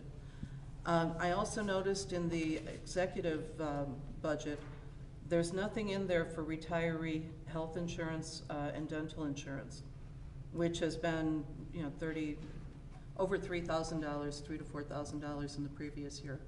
So I don't know why that was excluded. Concerned about that.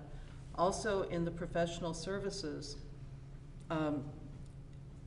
Mr. Hicks was showing $69,000. This has been reduced to $35,000.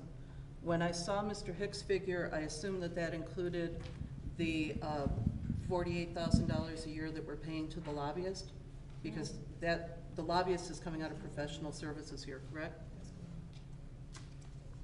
Well, the $35,000 that's in Mr. Hood's budget, and I don't know which budget we're supposed to be voting on, so the $35,000 that's in Mr. Hood's budget is not even enough to cover just the lobbyist, much less any other professional services that you would come across. So I think that number needs to be addressed as well.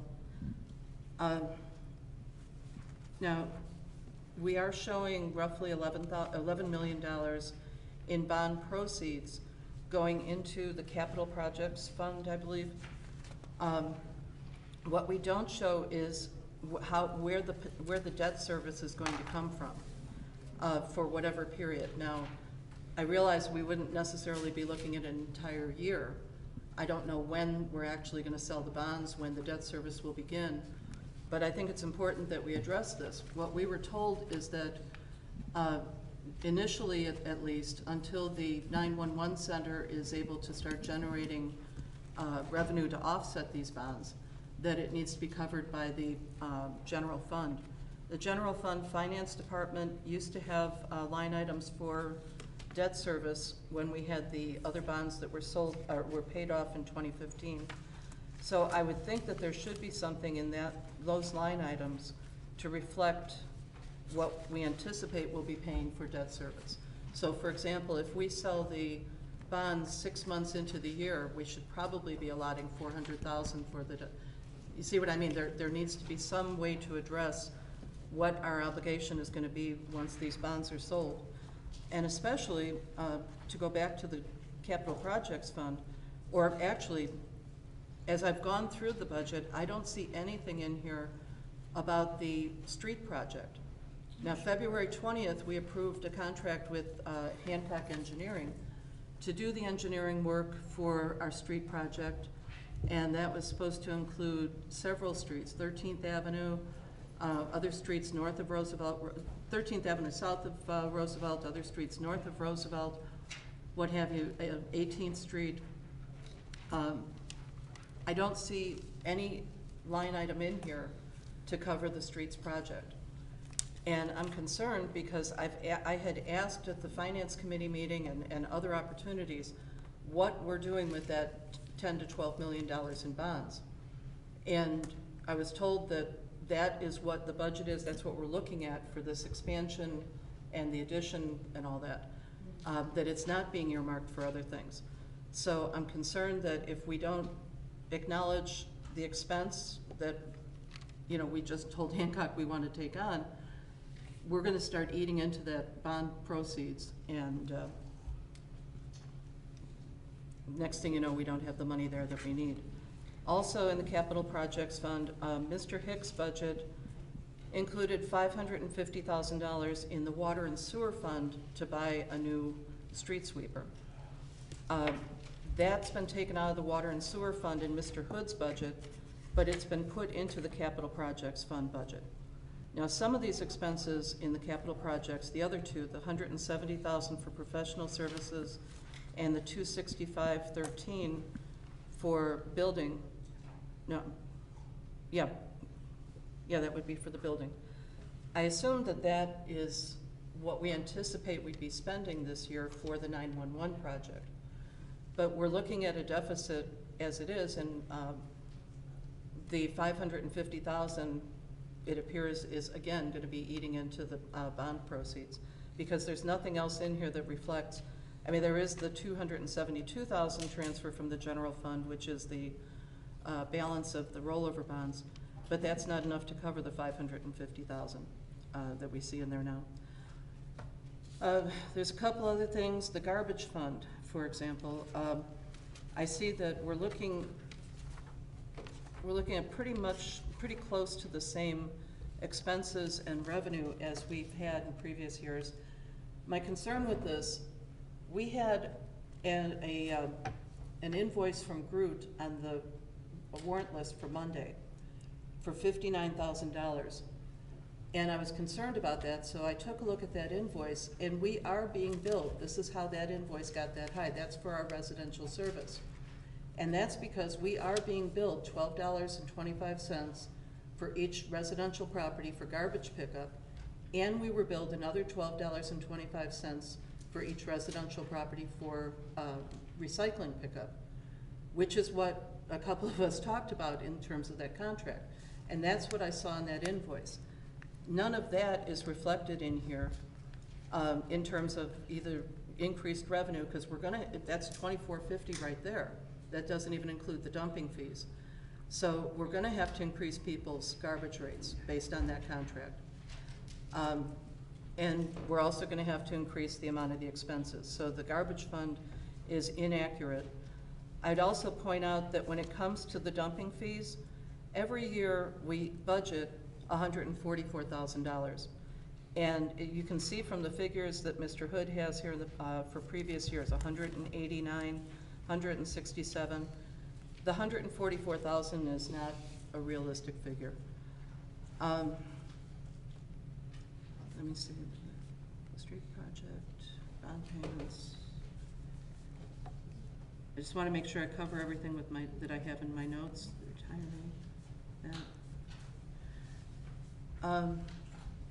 The other thing that I want to point out, when I first got this budget from Mr. Hood yesterday afternoon, that didn't leave a lot of time to go through every single line item, and there are other things in here I'm sure that I would probably bring up if I had more time to actually read it. But going through the revenue, the first thing I did was compare the totals in Mr. Hood's budget to the totals in Mr. Hicks' budget. Mr. Hicks' budget projected a general fund deficit of $1.9 million, just shy of $1.9 million. This budget has a general fund excess of about $12,000. So what I noticed is that just looking at the totals, there was about $805,000 in expenditures that were removed. I haven't identified all of those yet. The revenue was increased by about $1 million. And that really surprised me. As I looked at some of these things, there are some figures in revenue that I don't think are at all realistic. Specifically, the intergovernmental, General Ledger number 4028, intergovernmental, we're projecting $315,000. Now, last year, we budgeted for $200,000 in that line item. We got nothing. The federal grant funds were projecting $70,000. Last year we projected $137,000. We got nothing. When it comes to the hospital billings, the hospital billings and ambulance charges, the budgeted figures of $600,000 and $475,900 respectively are the same thing that we budgeted in 2018. And similar numbers were budgeted in 2017. Our actual figures for 2018, instead of $600,000, we took in $514,000. But when it comes to the ambulance charges, instead of $475,900, we actually took in a little over $10,000, which is the same as what we took in 2017. Not only here, but also according to the auditors. So, and also the traffic fines.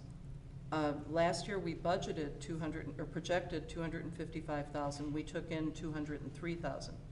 This year we've increased that to $330,000. And then finally, on the reimbursement of village expense, we're projecting $116,000.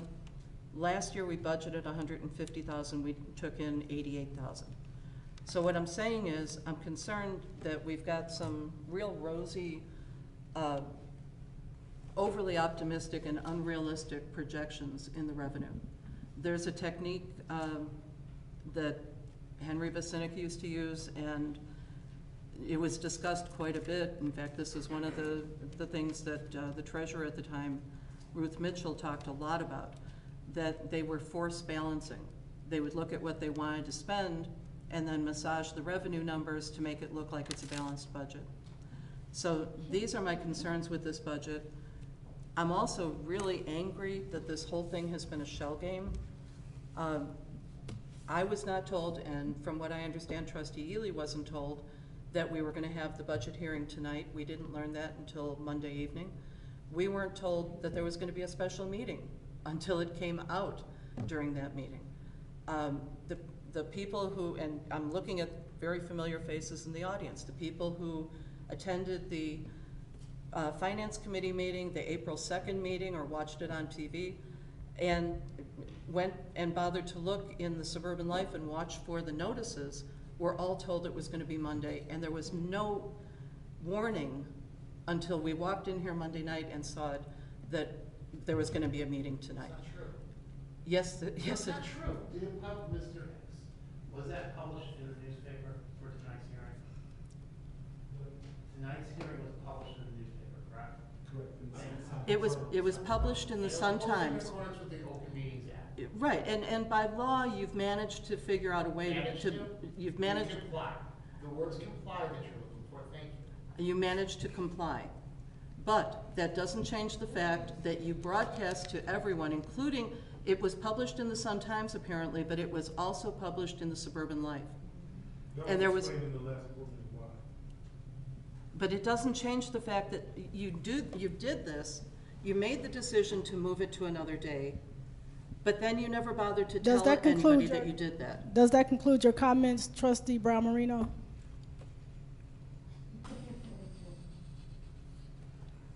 You know, let me just say this. There's a reason why we do this. We're supposed to be financially responsible, and as I've said before, those who do not know history are doomed to repeat it. And I am seeing one thing after another, after another, after another, that mirrors everything that Henry Vacinik was doing that led to the massive layoffs and the austerity program and having no money, not even enough to cover the payroll at the time. And I see us doing the same things. So I have to speak out about it.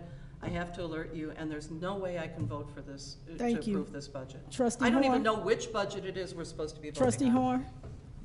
Madam President, Trustee Jones go. Trustee Horn asked me to go next. She's That's, working on. okay, Trustee Jones?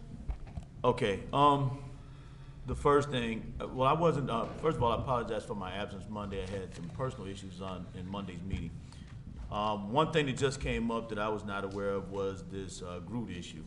I would request that the mayor and the public works director look into whatever this billing issue may or may not be with Groot, because I have no idea what it is. Director Ames? Yeah. Just okay. So well, it's a Q&A at this point. So my question is, what happened with Groot? Absolutely nothing. And the problem that we have is either you cannot comprehend, Trustee Brown Marino, exactly what you're seeing.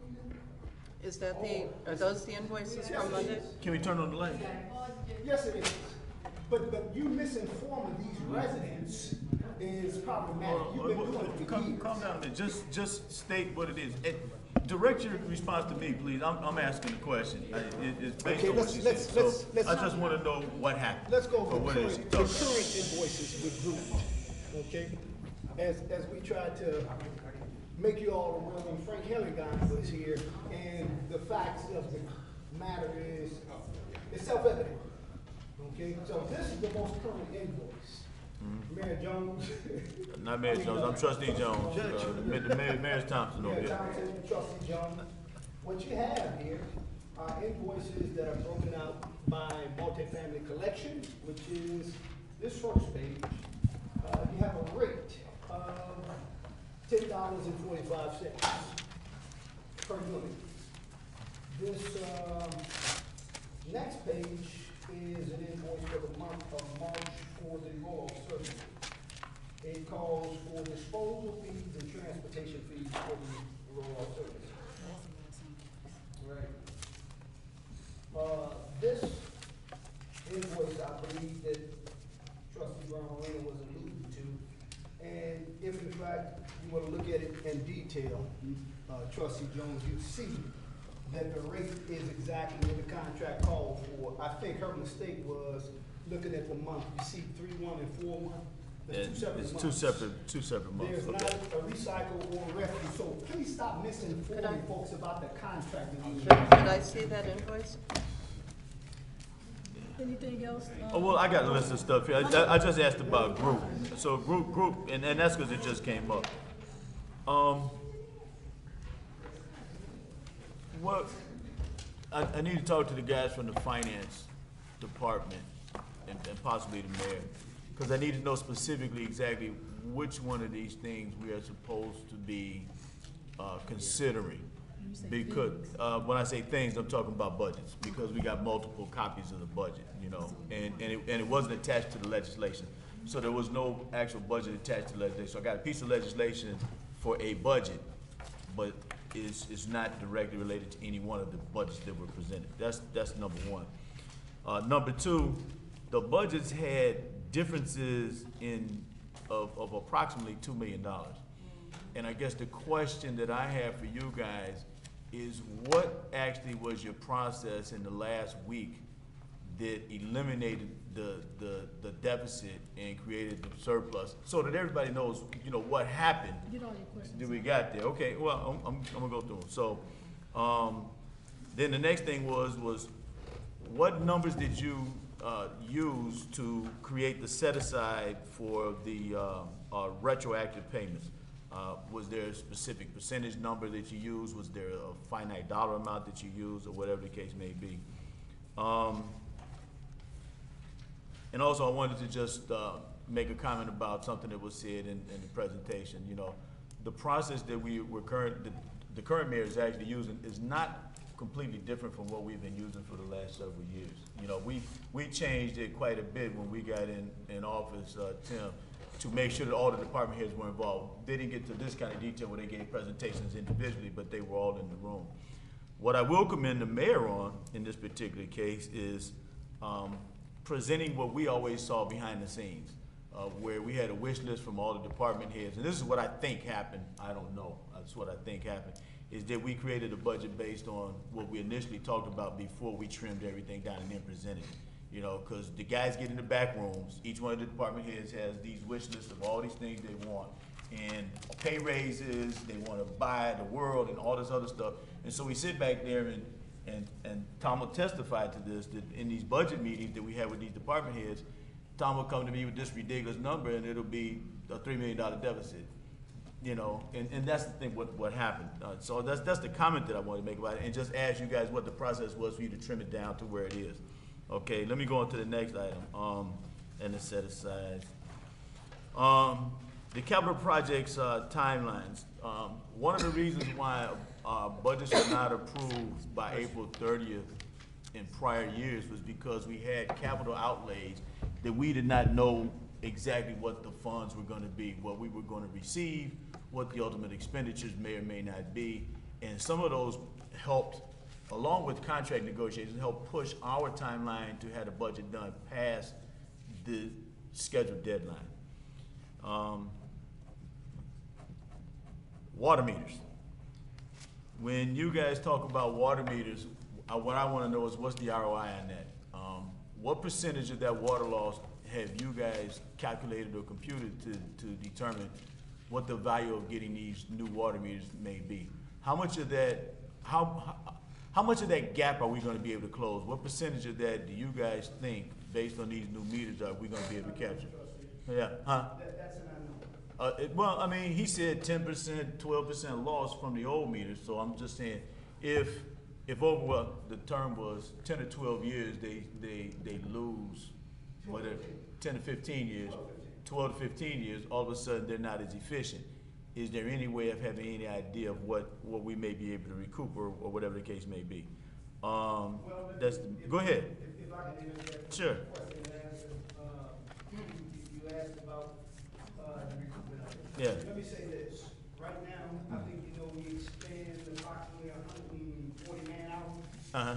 Okay, so if you extend that out, per month, I think that your rate of return would probably. You talk about labor. Be significant. Talk about labor. Just in labor. Okay. Just in Well, labor, not more. and to with that being said, if you include labor and even if it's a 5% recoupment of the water, there could be some kind of a number that could be presented to the board to say, listen, this is what we expect to get by replacing the meters. The next thing is when we look at the revenues by department, I would like to see from the police department and from the building department the revenues that we get for administrative tolls, tickets and citations, the money that we get for the shooting range, separated out so that we know exactly what we're getting.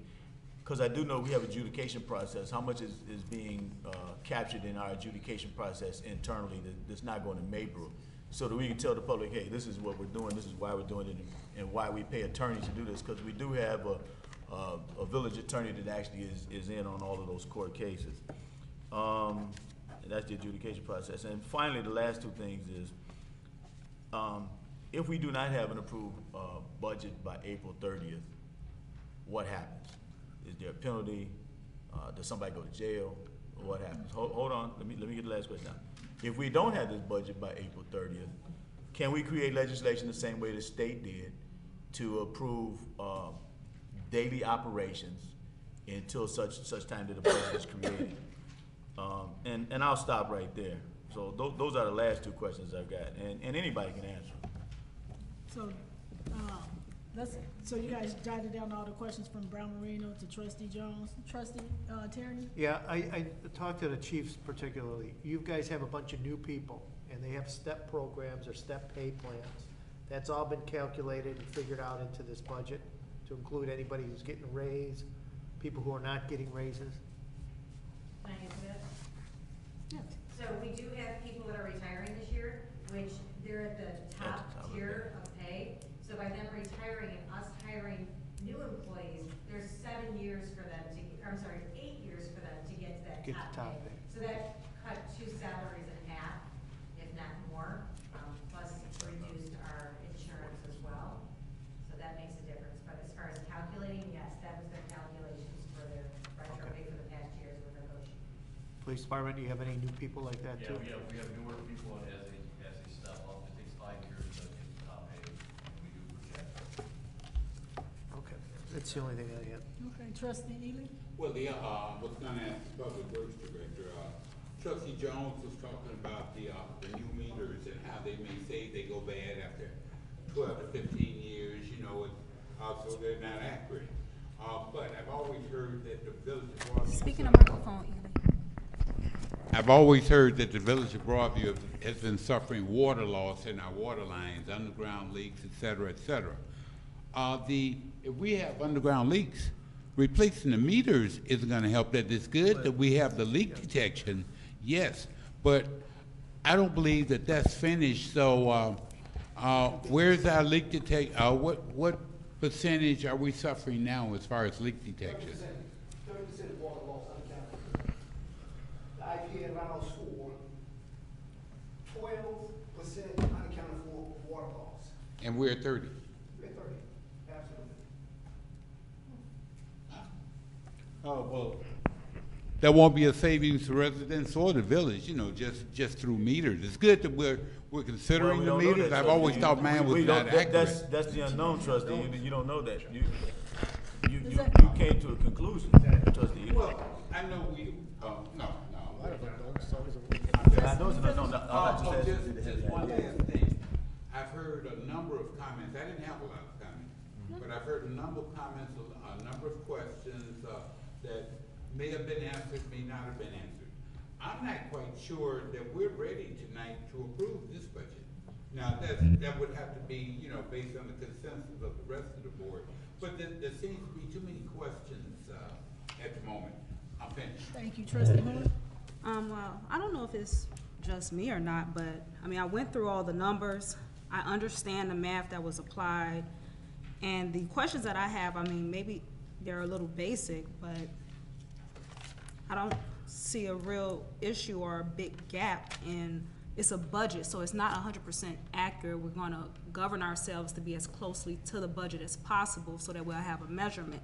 The only improvements or questions that I have are related to just a few things.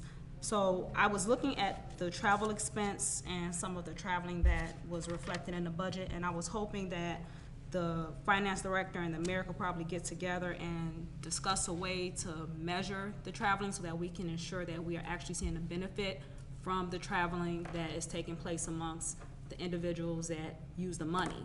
So I don't know exactly how to go about doing it. I would have to do a little bit of research, but if a lot of traveling is taking place, educational things, seminars, etc., I would like to realize something from it.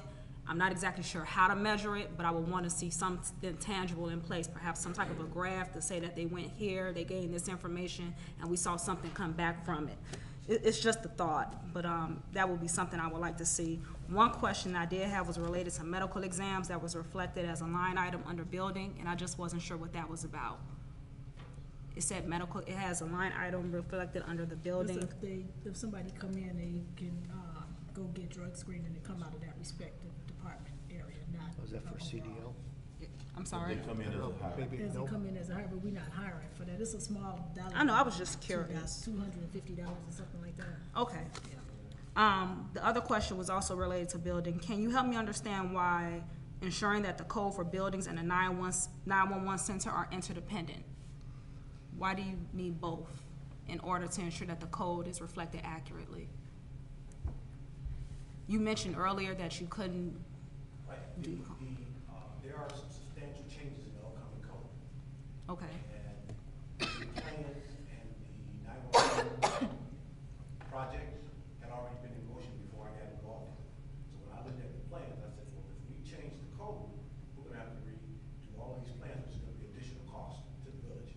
And maybe I don't understand specifically what it is. Is the code, when I think of, when you say code, I'm thinking of like ordinances and resolutions and things like that. But the 911 center, I'm thinking of an actual floor plan that actually diagrams what it looks like, et cetera. So I don't understand why they're related. The 911 center, the process is the same whether it be any project that a developer may have. Right now, the Village of Broadview has this project. It's 911 Consolidated Center. We met, we selected a developer. Where we were, when I got involved, was looking at a developer and looking at the plans. They have to create a plan through CAD, which is like Etch-a-Sketch. They have to create a plan. That plan is on a big sheet of paper, and it has to be compliant with our village codes. Right. Okay, our current village code, we're using the 2009 building code. We should be updating our code realistically every 3 years because there's changes. When we got audited, they said that we should be at the 2015 building code, and there were some substantial changes to that code. So when I looked at the plans, the additional set of plans that we had, using the 2009 building code and what the 2015, it was almost like you were gonna have to scrap it and start all over again. Okay. So you don't wanna do that because it's not cost effective or efficient. So what my suggestion was to, let's move forward, because that's the code that the village is currently using. So we are compliant with our village code. Let's get this 911 center built. Based on 2009. Yes. Once we get the 911 Consolidated Center built with Village of Broadview building renovations, then we will look at updating our codes. We're going to update our ordinances, and along with that, our fees and things that it all goes hand in hand. But then the 911 center will be outdated. No. No. No. No. Okay. Then I'll leave it alone and I'll get a better understanding later. All right. That don't mean that. Yeah. Okay, no problem. I'll get a better understanding later related to that. Oh, and just as it relates to the timing of this meeting, you know, yeah, it was said that it was gonna be on Monday. When you came in, they said it was gonna be today. It impacted me also. So be it. I mean, things happen. I guess I'm just not as angry or frustrated about it. She said it was gonna be on Wednesday. It was like, oh, okay, I gotta be here on Wednesday now. So it happens. That's it. The other thing, we mentioned earlier, selling village-owned property. And I saw the mayor nodding her head because I think something may have been misinterpreted or miscommunicated in some way. So I wanted to ensure that it was spoken in the right way. Selling village-owned property, can we speak to that again? The mayor's tasked, one of the other goals the mayor's tasked me with is selling village-owned property. We're not landlords, by all means. We had this conversation earlier today, but we're not landlords. So our goal is to sell the village-owned property, to get it back on the tax roll, and to hopefully have a viable business that purchase that property that can produce property tax, sales tax, and anything else. We also have abandoned property in the village of Broadview. I don't know if everybody saw the last tax scavenger sale, but there are about 6 or 7 properties that for Broadview that are on that list, and the taxes are outrageous. Okay. As minimal as $25,000, as high as almost $700,000. So some of those properties are not going to be saved. They're just going to be bought at a tax sale, and you can redeem the taxes. There's a whole process that you have to go through.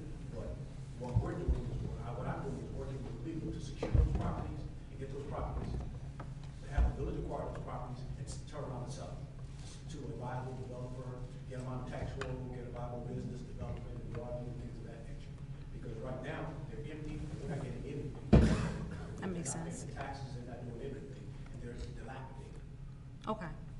So just let me add to that, as we look at the vacant properties, whether the village own it or if it's a privately owned property that they cannot maintain it because of the property taxes, we are actually working with the Cook County Land Bank to assist us with acquiring that property so that it's not a cost to us, but it's a legal way that we can go about acquiring that property so that it can be conducive for us to sell.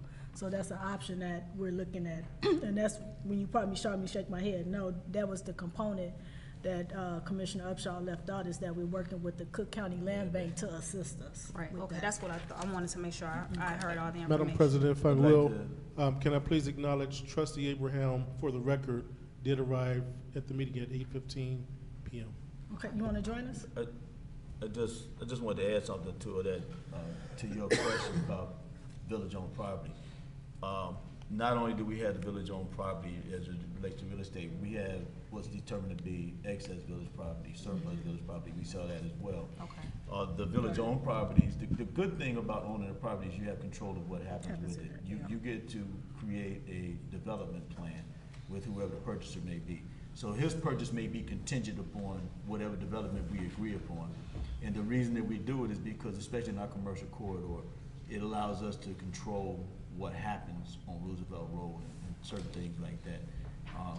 And once we buy it, we get it appraised. We can sell it at 80% of value. You know, that's by statute. You sell it at 80% of value. But the good thing is you get to control what goes there. Right, I understand. I follow. You get to control what goes there. So that's the biggest thing with that. Long as because you want to be in compliance with whatever your village plan is. Right. You know, whatever the village layout plan is going to be. Okay, I follow. I'm almost done, guys. And so I just want to call out that one of the things I was concerned with, I had asked a bunch of questions before we came up here, but I was looking at the fact that when it came to the streets, sidewalks, and alleys, it wasn't a lot of funds allocated to it that I thought should have been, but that question was actually answered related to the CDBG grant. So the money that's going to be allocated for that, we're putting it on record that that money will be allocated to the streets going forward for this fiscal year. So that is an additional line item that I don't actually see. It's not reflected under street sidewalks or maintenance of some sort. It's reflected as under CDBG grant. Right. But Verena Horn is saying that that money is going to be going towards the streets, and so I'm going to be ensuring that that dollar amount is. Well, I just want to make sure, because when I looked at the budget, I was saying to myself, I don't see a lot of money being allocated to the streets. So I was glad to hear that. And I actually think this budget is solid. I mean, I can understand why, you know, people have different ideas of how they want to use the money, but the information that was presented adds up, it's balanced, and it makes sense. And so we can question it, we have a measurement, and we can hold people accountable, but the numbers do make sense, and it is balanced. And so I don't have an issue with it. I mean, I have some questions and I would like to, you know, follow up on, but I don't have an issue with the budget at all. Thank you. Trustee Abraham, would you like to? Yes. Sorry, I apologize. I have a little stomach flu, so I wanted to make sure I was here for this. I do want to compliment the team that put this together. I thought it was very well done. To the department heads that spoke on their departments and talking about the input, you know, obviously, budgets, you know, we want to try to make them as favorable as we can, but then again, at the end of the day, there's still a bottom line that we have to meet. So I'm glad everybody's working together and working with the mayor so that we can have continue our day-to-day operations. And that's all I have to say, Mayor. I thought it was very well done. Thank you. So Director Hicks or Budget Officer Hood, would you guys like to entertain some of the questions that came up from Trustee Jones and from Trustee Brown Marino? Yeah, so I'll entertain a couple of questions. First, Trustee Brown Marino, when you talk about the 911 Center and the capital project, so we don't have the costs for that project as of now, right? The project hasn't broken ground. We just hired a construction manager to manage the project. And so we are mirroring the timeline for the project when the bonds would actually be issued. So when the bonds are issued, it's not like, so when the bonds are issued, payments are not due right away, right? So that's why they're not included in this budget. So when the payments may not even be, they might not even be due in this fiscal year period, because depending on the timing of when the 911 center actually break ground, then that's when we'll issue the bonds. We're not going to issue them ahead of time. We're going to issue them right in lockstep when the project is actually breaking ground and substantial costs are being incurred, which is why we only budgeted for the known cost at this point, which was the amount that you saw. You see the revenue coming in, which we anticipate that, you know, before this fiscal year is up, that we would issue the bonds to get those proceeds in. So that's part of the question. The other part of the question is when we talk about servicing the debt. So again, the debt may not even come due within this upcoming fiscal year. And one of the reasons that we showed the contingency for the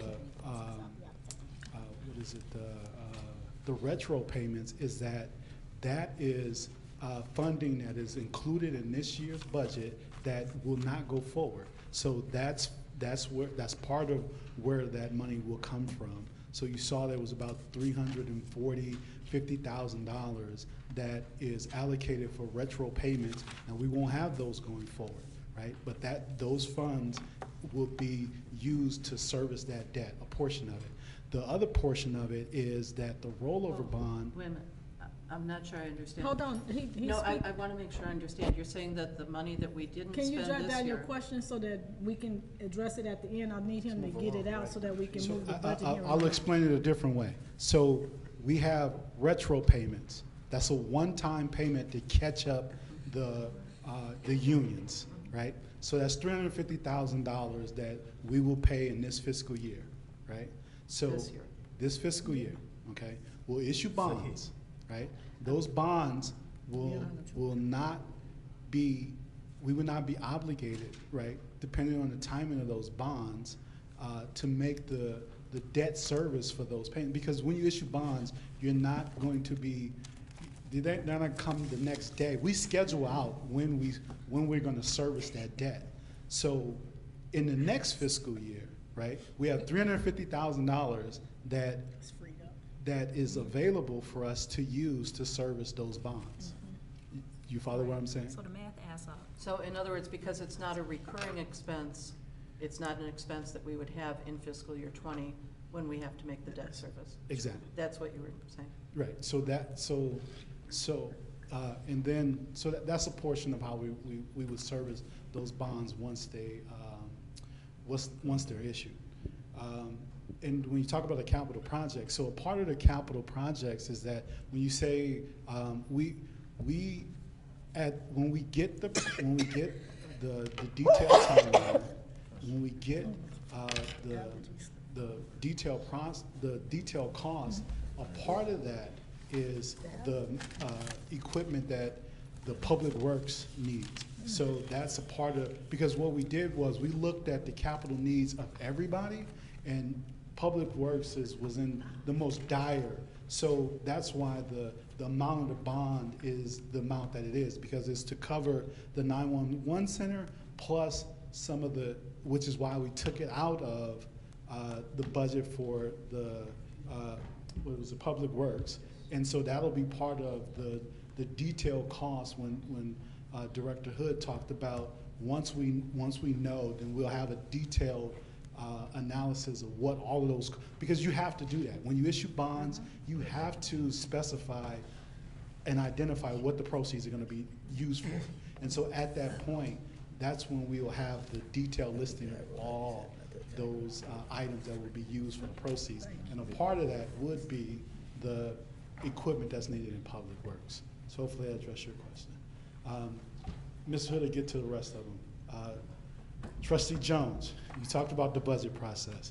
So one of the things that we put forth for the goal was having accountability and transparency. So you talked and you alluded to this, like the process is still the same. All the departments put forth everything that they want. So what we did was, in the draft budget that was presented in the board meeting, was just that, was every department, it was a bottoms up budget. So we got a listing, we got the department's budget from every department, we added all of that up, and we presented that to the board to say, this is what all of the departments have asked for. And that is what presented to the board for, and that represented the $1.9 million deficit, okay? So how do we get from 1.9 to a actual surplus or balanced budget? So what we did was, and so that was the first draft budget that was sent before you guys. What we did, we came into, all the departments came, and we met and had another budget meeting, because we met, weekend on a Saturday morning at 8 a.m. All the departments, and we started off with the draft budget. And we started off and said, we have a $1.9 million deficit. The mayor was not letting us leave until we had a balanced budget. So what we looked at, but prior to that, the mayor, myself, and Director Hood met to see where we could shore up the revenue side of it. So that's where you see the difference of about $800,000. And so there was some things that were initially presented that we say, okay, when we come back and had another bite at the apple, we figured that there was a difference of about $800,000 in revenue that we could realize for the year. So then that's when we brought the departments in, because we knew that we couldn't raise revenue any further than what we had, and we said we need to, now we got $1.1 million. And so that's when we were called in on a Saturday morning to eliminate that deficit of $1.1 million. And so to the credit of all the department heads, that's where that deficit was erased, because all of the departments put forth and said, you know what, I can give up this, or I can be more efficient with this, or I can delay the timing of when they made expenses to be able to eliminate $1.1 million. And one of the reasons that a big chunk of that was looking at the statutory requirement for the pension contribution, right? So there's two, when you look at the pension contribution, there's two numbers. There is the actuarial number, that's this, and the actuaries say, this is what you should put forth to have a balanced 100% funded budget in 10, 20 years.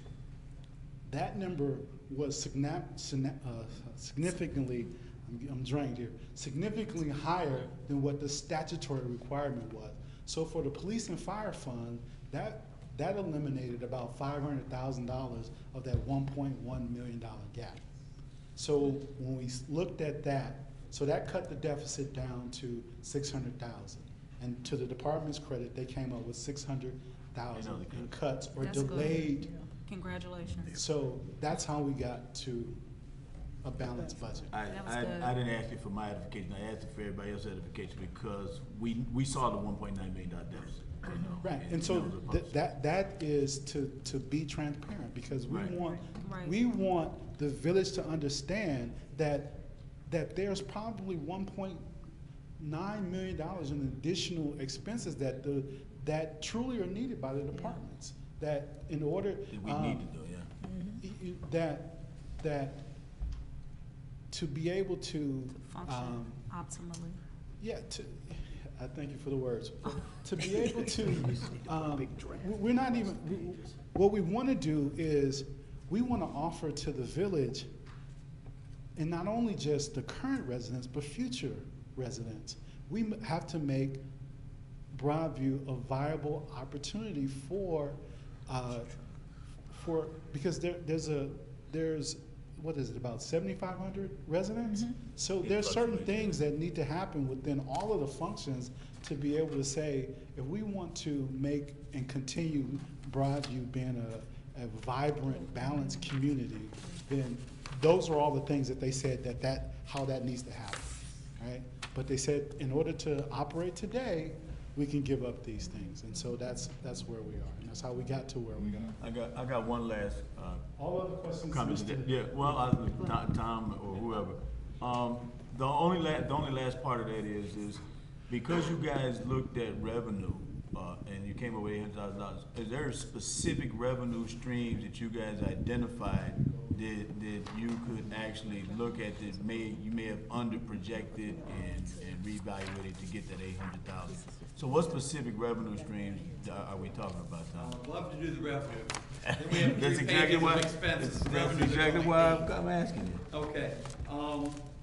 First thing we looked at was sales tax. I had initially forecasted that to be a slight decrease from prior years based upon things going on with Target being rebuilt. How is that gonna affect our bottom line? Remembering that mall generates about $1.2 million in sales tax.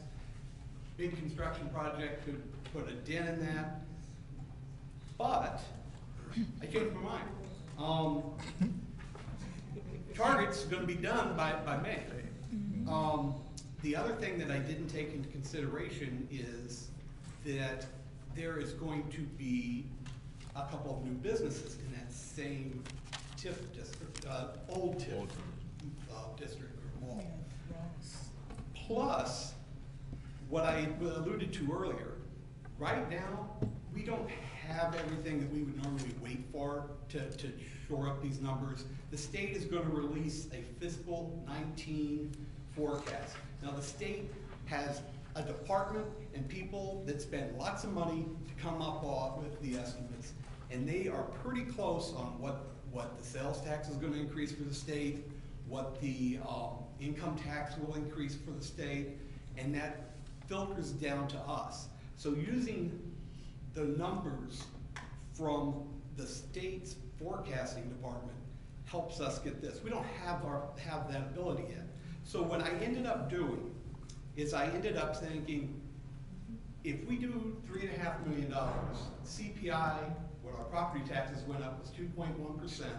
I took 2.1% times our $3.5 million to get the $3,573,500. That increased our revenue by $173,500 from my earlier estimate.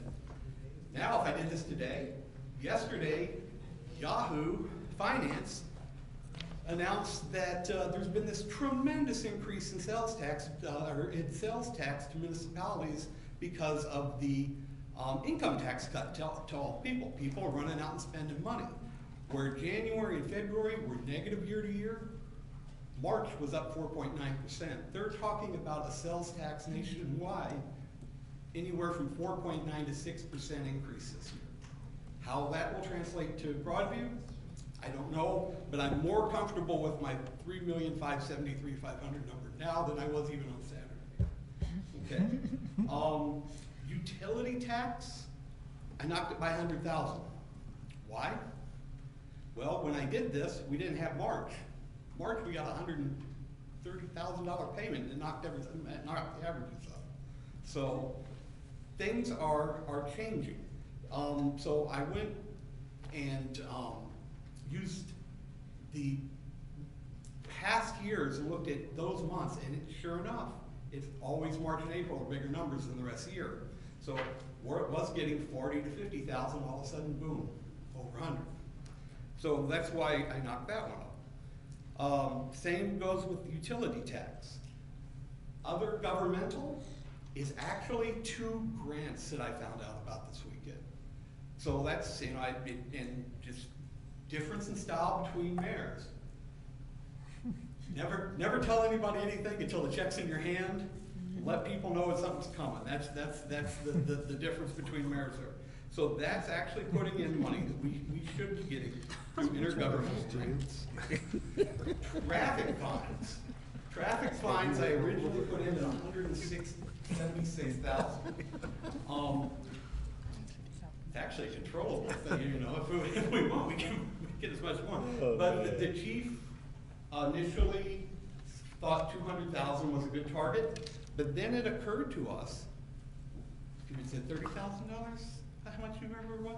The difference is what we're getting for collections. Yeah. So we increased that because not only are we going to get the traffic fines, we're getting the collections off of the past traffic fines that have been sitting out there for years. The next one, federal grants, there's still $70,000 in the cops grants. We got 2 officers that at least 3 quarters we will get reimbursed for. So I was thinking that was expired. It's still carrying over. Sell a village property. Listen, Dave, we're selling something that I didn't know about until recently. And the last one under miscellaneous.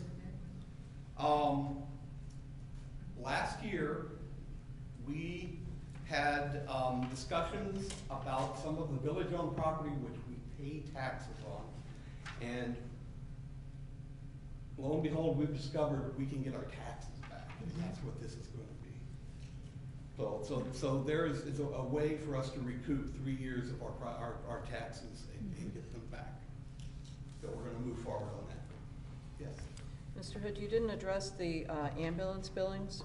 Ambulance billings as of today are 946,000. I did see that. Yes, I did see that. I saw where the error is here. That is good. For tracking reasons, the fire chief had asked us to create multiple accounts. So instead of just being 4061, 4068, there's a .1, .2, .3, .4, which correlate to Loyola, Hines, Madden. You can separate them all out. You can separate them all out. Loyola Fire, Loyola EMS, Hines Fire, That makes Hines sense. EMS, same thing, Madden Fire, Madden EMS, and then paramedic billing overall. That makes So sense. there's now, this is just going in on those lines, that needs to be a sum of all of the X's. So as of March 31st, I can't remember, it's 964 or 946,000 had already been collected in the combined ambulance fire revenues. So we're 150,000 from hidden budget. This is a very reasonable thing to get. So the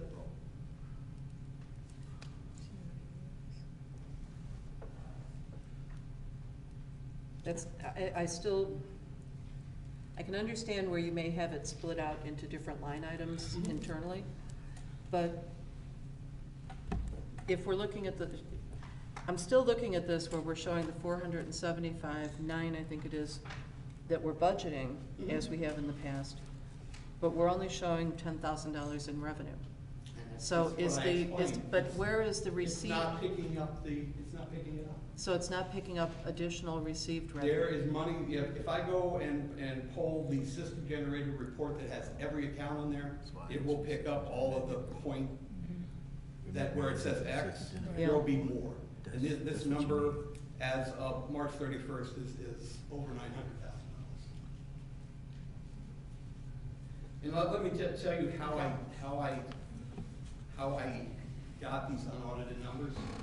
And you guys see the reports, the budget to actual reports. The system automatically. No, we don't. The system automatically gives an estimate of what it'll think.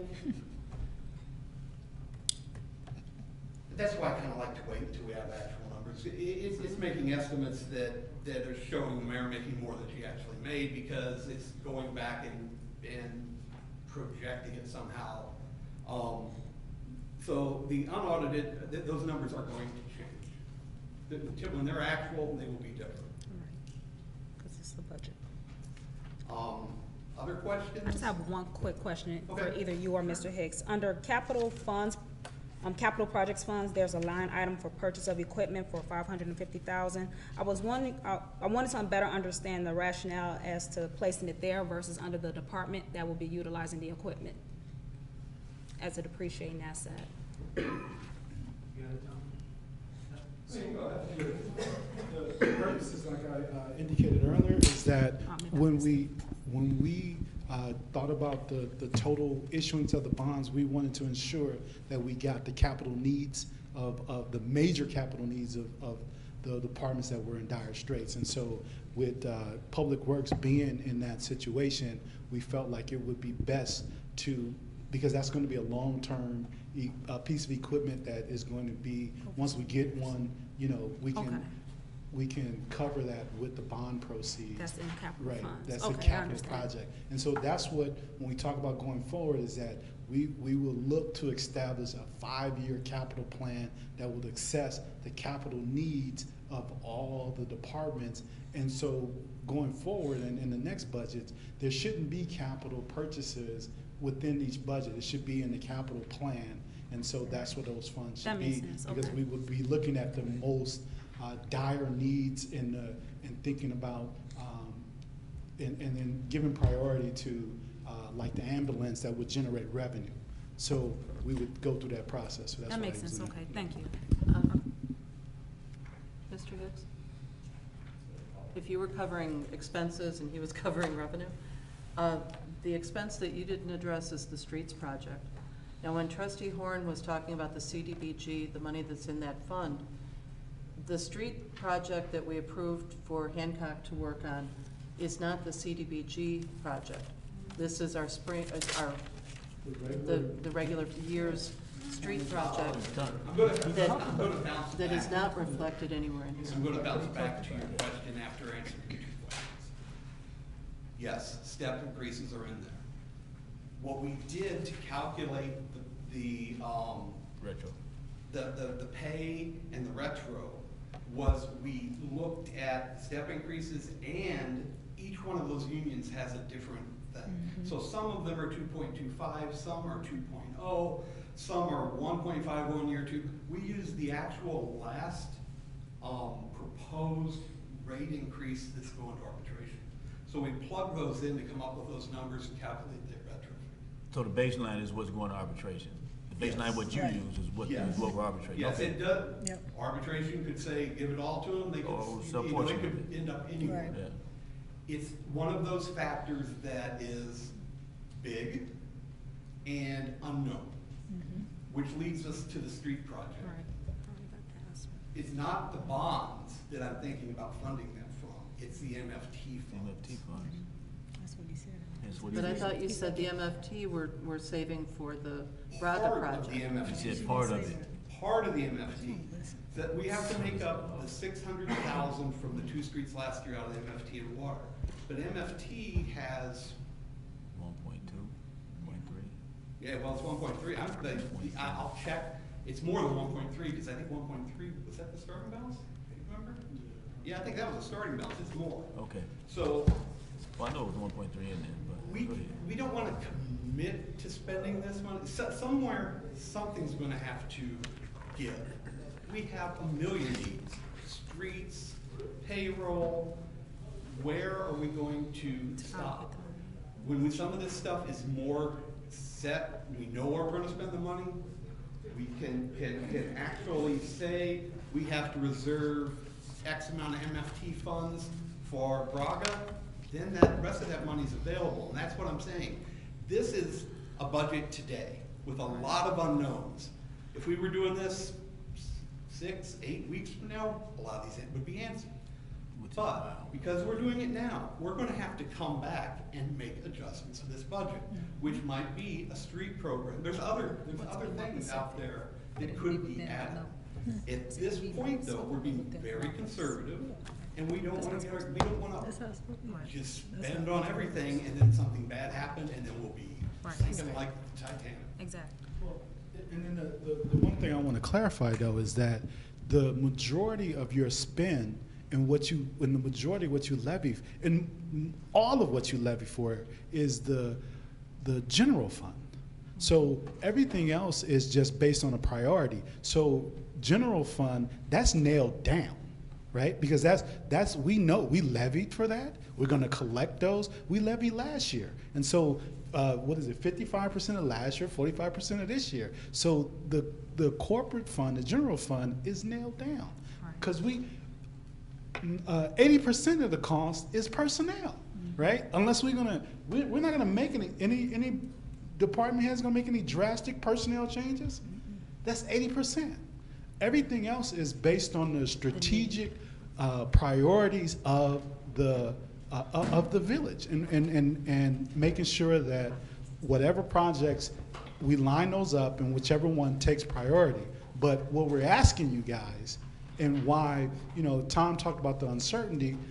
The uncertainty is with the priorities of the different capital projects that will come, because what we know today, even 6 weeks from now, when we could nail this down based on past of what they've done, we could have a water main that switches everything. We could have some other issues that would take precedence over what we say from, whenever Hancock, put out what they wanted to do in terms of the streets. But what you look at and why we always report out on is the corporate fund, because that is your taxes, that is how we operate the village, right? Everything else is what we place strategic priority on based on what is happening within the village. So, I just want to make sure that everyone understands that, okay? Yeah, that makes sense. So, Can I have a motion to adjourn? Okay. Are we finished with questions? I got one last question on this. This budget, right? This is the budget that we're talking about. This one right here. Yeah. Okay. So that's the tentative budget. All right, well, I'm gonna go directly to the budget. So if you got a copy of it? Tom, you got a copy of the budget? Yeah. On page 11, Which one are we talking about? talk about this, the handout. It's only one. It's only one budget. Yeah, so, I'm assuming this is the one we're voting on. Okay, all right. So on page 11, under summary revenue by category, under 2019, okay, licenses, permits, and fees. You see that number 617,177? Mm-hmm. Charges for services, 1,288,900. That's on page 11. Yep. Why does it change on page 12? Those same numbers, or those same lines turn into 555,177, 1350.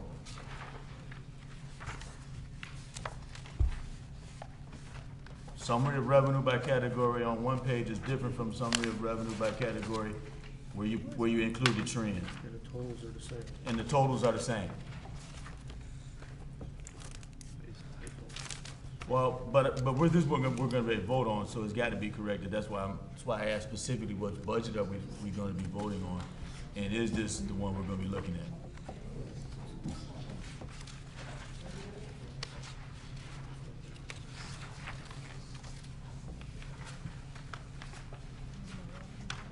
And I didn't get it. I just went to just a while. Just caught it. Yeah, I just sometimes you catch it.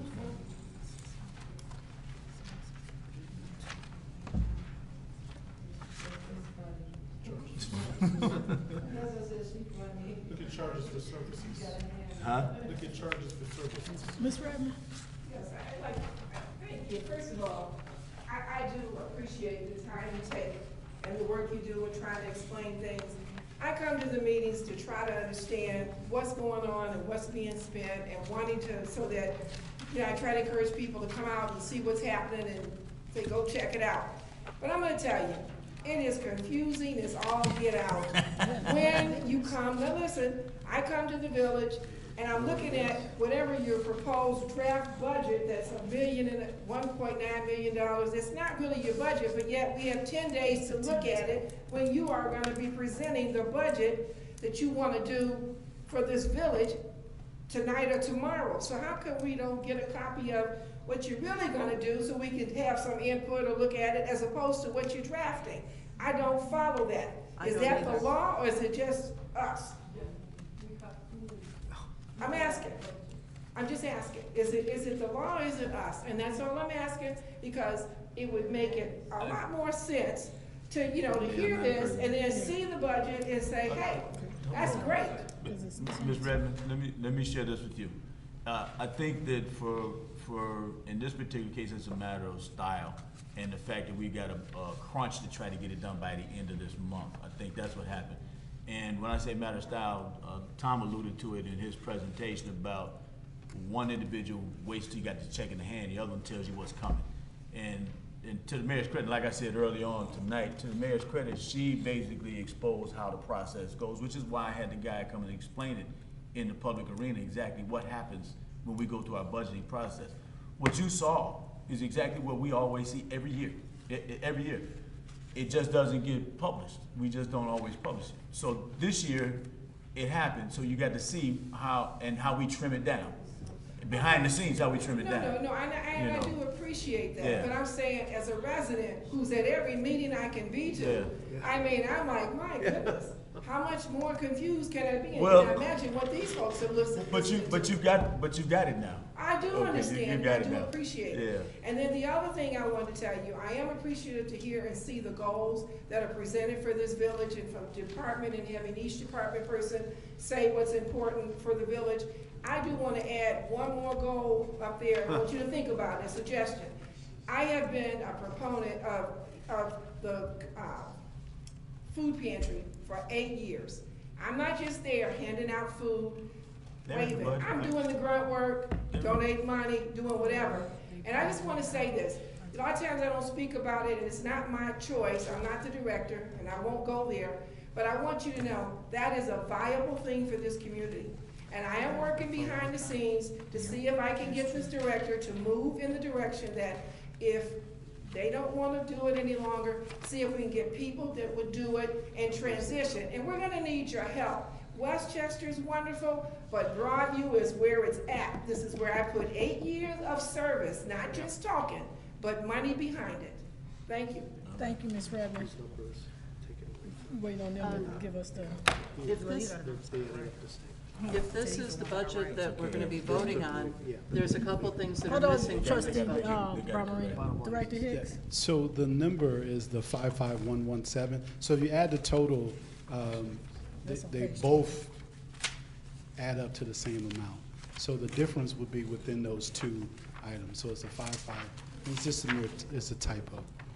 Yeah, but the point is we need to have it corrected for purposes of being Yeah, able to get I'm- this Can you approved. correct it So we tonight? need to know what the correction is, you know, for the clerk to have it recorded properly and for the trustees to have it. You know, yeah, it can be corrected tonight, you know, so we'll, you know, when we adjourn and we get to actually do it, yeah. Is that it? And they can explain that in the meeting. You got one? Well, motion to adjourn. There are some things that are missing from this version of the budget. First of all, none of the interfund transfers are in here. But aside from that, the $375 to buy the Edmark property, there's nothing in here about the transfer from Roosevelt to the 17th Avenue TIF. There's nothing in the 17th Avenue TIF about. Trustee Brown-Marino, I have to cut you off only because that's not true what you're telling the public. We No, already no. had that discussion, so, It was in this budget, it's not in this budget, and this is the one you said that the board's gonna be voting on. I think maybe 'Cause it was finance on- can address Oh, it. what the- It was in the That's presentation, gonna make but it I'm sure the easier. finance can address it. No, it's not, you know what, it's not being made up as you go along. It is reflected. is. It's reflected within the budget, and you probably just need to be educated about how you look at the numbers and the categories. But it is there. Let finance explain that. It's there. Trustee Horn. I'll make a motion to It is- adjourn. No, the $375 to buy the Edmark building is not in this budget. That one, Yeah, adjourn, it's in adjourn, the one that Tom Hood sent us, adjourn it's the, not in here. budget meeting. None of the interfund transfer, that's what I'm talking about. Kevin? Madam President? Madam President? I make a motion to adjourn the meeting. Second. Okay, it's been properly motioned by trustee Jones to adjourn The budget hearing meeting. Seconded by trustee Horn. All in favor say aye. Aye. All opposed say nay. Hearing no opposition, this meeting is adjourned. At this time, it is 10:31. We're gonna call to order the special meeting. Madam President, would you like a roll call? We're gonna wait for them. Let's take a minute. Matter of fact, let's take a Pause break. for a minute. Yeah,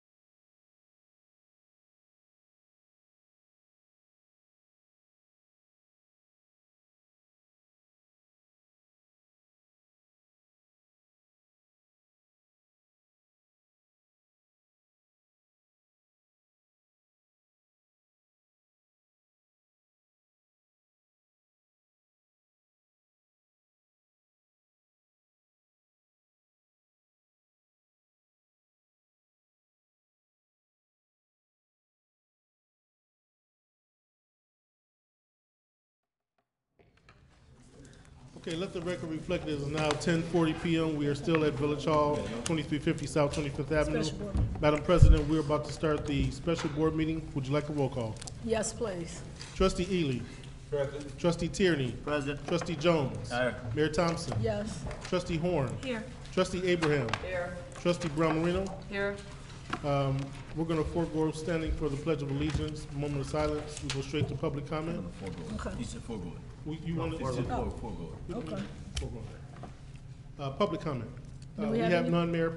So we'll move to item 3, motion to approve the proposed annual budget for fiscal year 2018/2019. Motion to approve. Second. It's been properly motioned by Trustee Jones, seconded by Trustee Tierney to approve the proposed budget. Madam President? Trustee Ely? Well, it's, at the conclusion of the last meeting, there were a couple of questions. Did we identify the spot where the interfund transfer to pay for the Edmark building is in this particular budget? Can I make a suggestion? Sure. Okay. So you are correct. Elected officials will not have any changes during their term in office. And the one trustee should have remained at the old rate. So I would suggest that we reduce our line for trustees, which is 01215104 by the $1,200. A second correction. No, they won't break the bank, will it?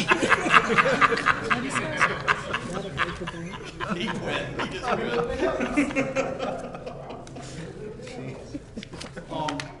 There is what Mr. Jones pointed out, there is a typo, it's put in incorrectly, that there needs to be, even though the ending number is correct, there needs to be a correction in that revenue total for licenses. And what we've discovered is it's more of a formatting issue for the TIF. It's off the page. So I'm going to, I guess I'll say we need to add the transfer of the $375,000 from Roosevelt to 17th Avenue North TIF, and also include the purchase of the property in the 17th Avenue North TIF. Okay. But just so that you know, it's just off the page. Well, Mayor, John's got the floor, I'm sorry. Well, it's, I just heard comments and questions prior to the end of the last meeting, and I'm thinking that it should be there. So from Roosevelt Road to 17th Avenue North. Right.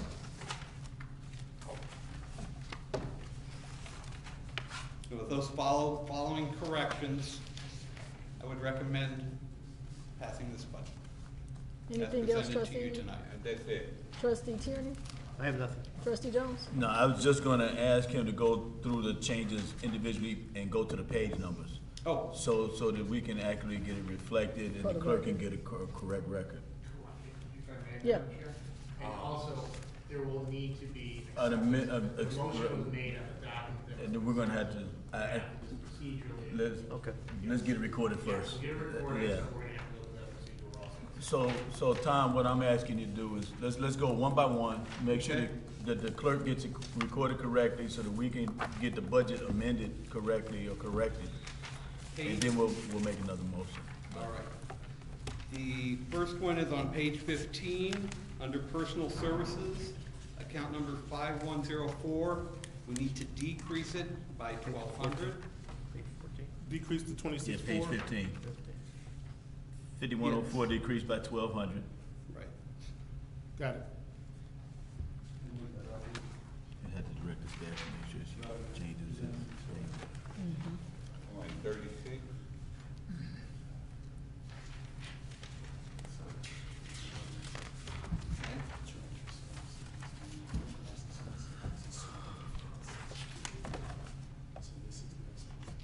This is less 62, and this is plus 60 in itself.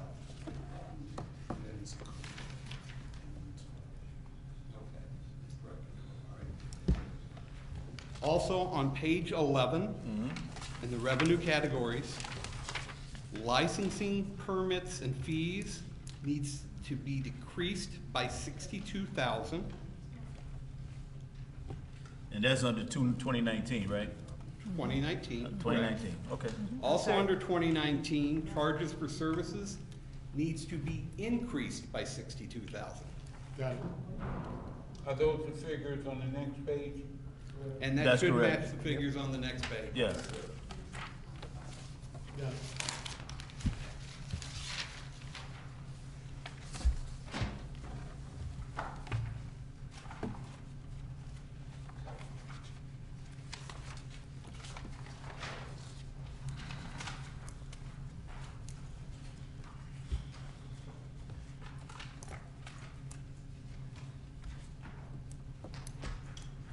Then we're going to go to page 36.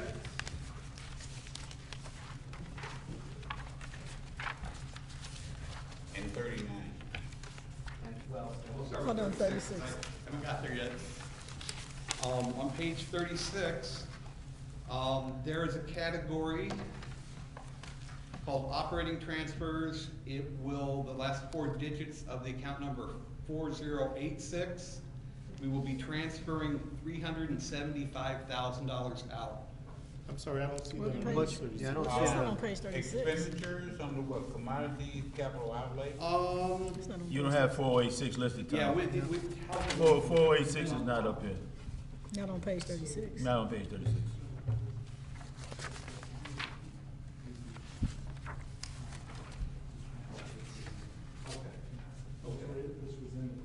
All right. It's not listed on what you're seeing. So you want to write in You had to add 4086? it. We're gonna have to add to it. 4086. Yes, Where it's Under what? Where we gonna add it, Tom? We're gonna add it, Revenues? yes, operating transfer, it's gonna be, we'll put it in revenues, but it's gonna be a transfer out. So it's a negative number. It's a negative number. Operating what? Revenues, Okay, No, operating operating transfer. transfers. And what are we doing with that fund? That's it with that. What are we doing to it? How much are we putting in, Ron? You're Taking subtracting out 375,000. 375. Got it. And just, it's an operating transfer, we could even put it below, just we need to make sure we have the account number and record it, show that. 386. Okay. And Don just told me, and I forgot, 39? 39. Assuming this is 4086 also. Yep, and it's gonna be an operating transfer, except it's going to be the 375,000 coming into the account.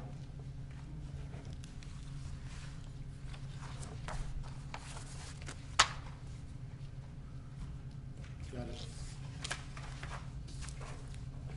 And under expenses,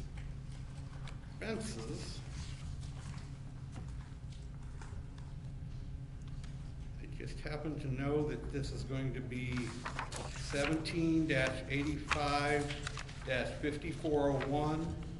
It's going to be the purchase of the building, and that will be a negative 375. That does not exist, we're going to have to add that. Where you at? What's the number, Tom? 17 what? 17-85-5401. That's gonna be under expenditures on the bottom half of the same page. Right, we're gonna get the 375 up in the revenues and You're gonna spend it down in here. expenditures. And And it's what is purchase fif- of Edmark? Purchase of It's the purchase of Edmark. What is the GL 5401 called? buildings. Oh, It's right now, it currently only exists under 40, but because this is a TIF, we have to keep it separated, we have to create it.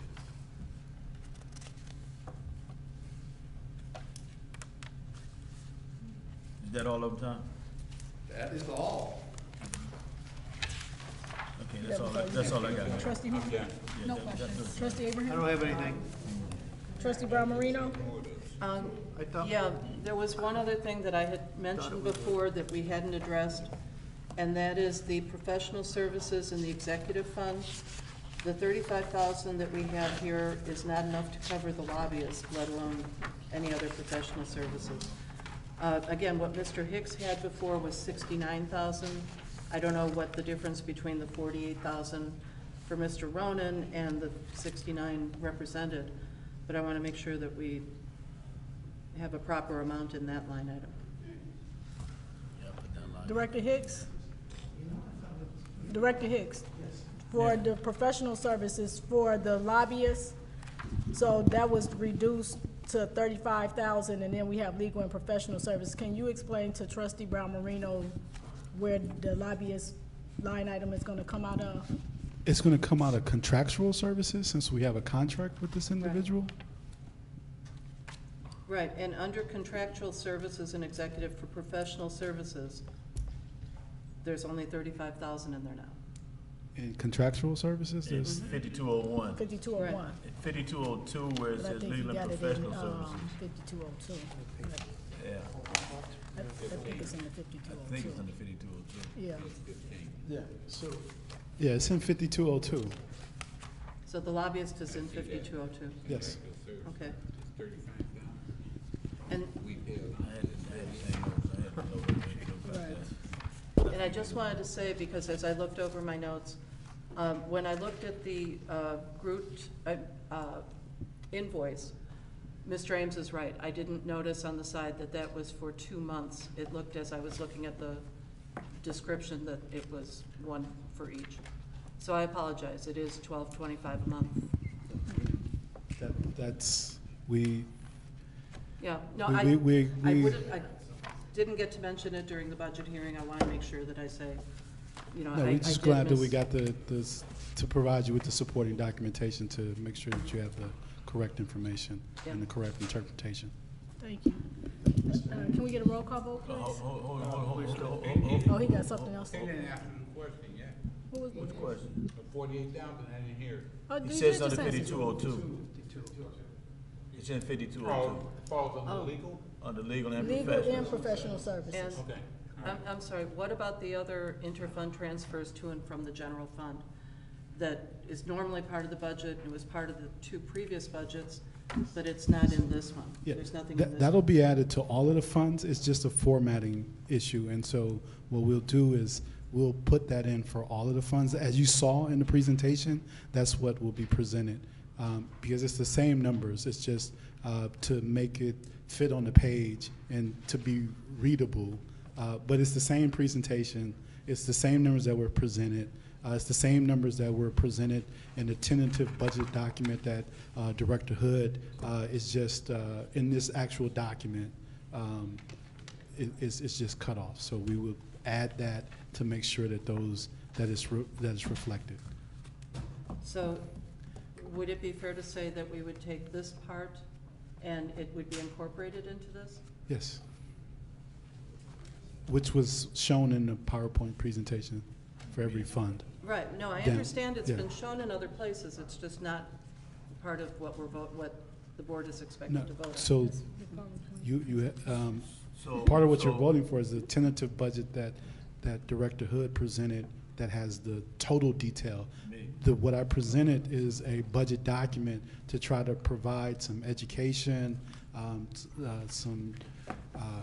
to be a more useful document than just pure numbers. So in that, in my error, I did not include anything below the bottom line number, which is the operating transfers, which get you down to your change in fund balance and your actual ending fund balance, which will be added. Go ahead, Madam President, Trustee let me try to help him out, okay? What we need is to get those correct transfers read into the record so that we can have it on the record for our budget. And then what I'll ask you guys to do is to make all the corrections and make sure that all of us get the copies of the corrections that are gonna be reflected in what you're getting ready to tell the clerk right now, so that it can be read into the record, put on the record, and we'll have it all legalized. Everything will be legal.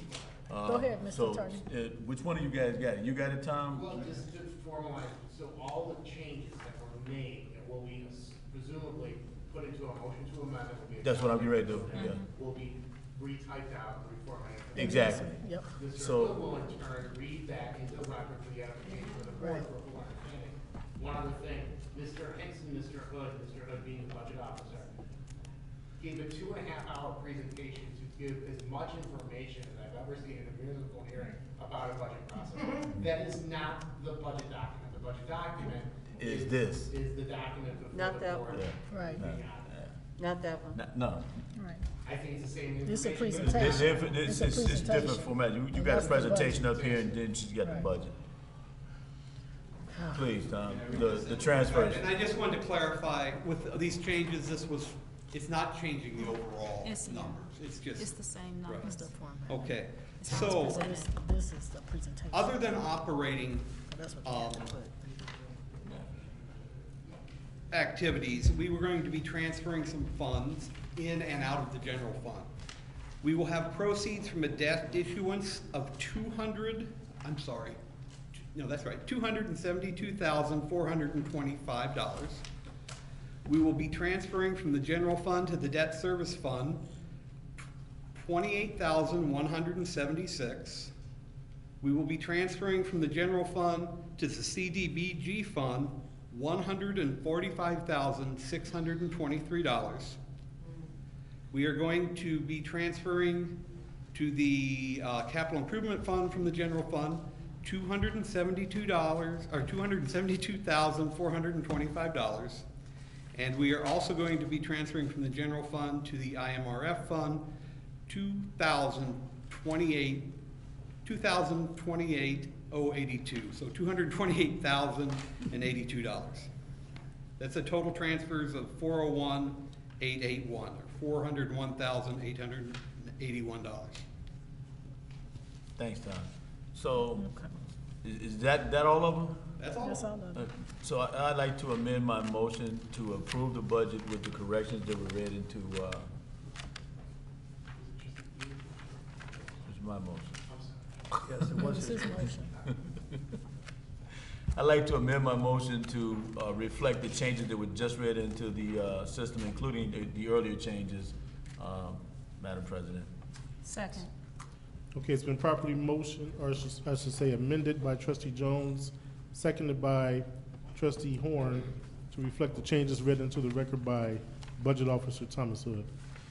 Trustee Ely? Yes. Trustee Tierney? Yes. Trustee Jones? Yes. Trustee Yes. Horn? Trustee Abraham? Yes. Trustee Brown Marino? No. And that motion carries 5-1. Motion to adjourn. Motion to adjourn. Second. Been properly motioned by trustee Horn, seconded by trustee Jones to adjourn. Yeah. Yeah, I said. We approved the amendment. Oh, we need to actually Okay. take the vote now. All right, You're right. motion to approve the Oh, budget. Second. Motion to approve the amended budget. Second. Who was the seconded by? Tierney? So it's been properly motioned by trustee Jones, seconded by Tierney, to approve the amended budget. Trustee, Madam President, would you like a roll Trustee call? Ely? Yes. Trustee Tierney? Yes. Trustee Jones? Yes. Trustee Yes. Horn? Trustee Abraham? Yes. Trustee Brown Marino? No. And that motion carries 5-1. Now we'll entertain the motion to adjourn. Motion to adjourn. Second. Second. Been properly motioned by Jones, seconded by Tierney to adjourn. All in favor say aye. Aye. All opposed say nay. Hearing no opposition and plenty of affirmation from the audience as well. We're going to adjourn at 11 p.m.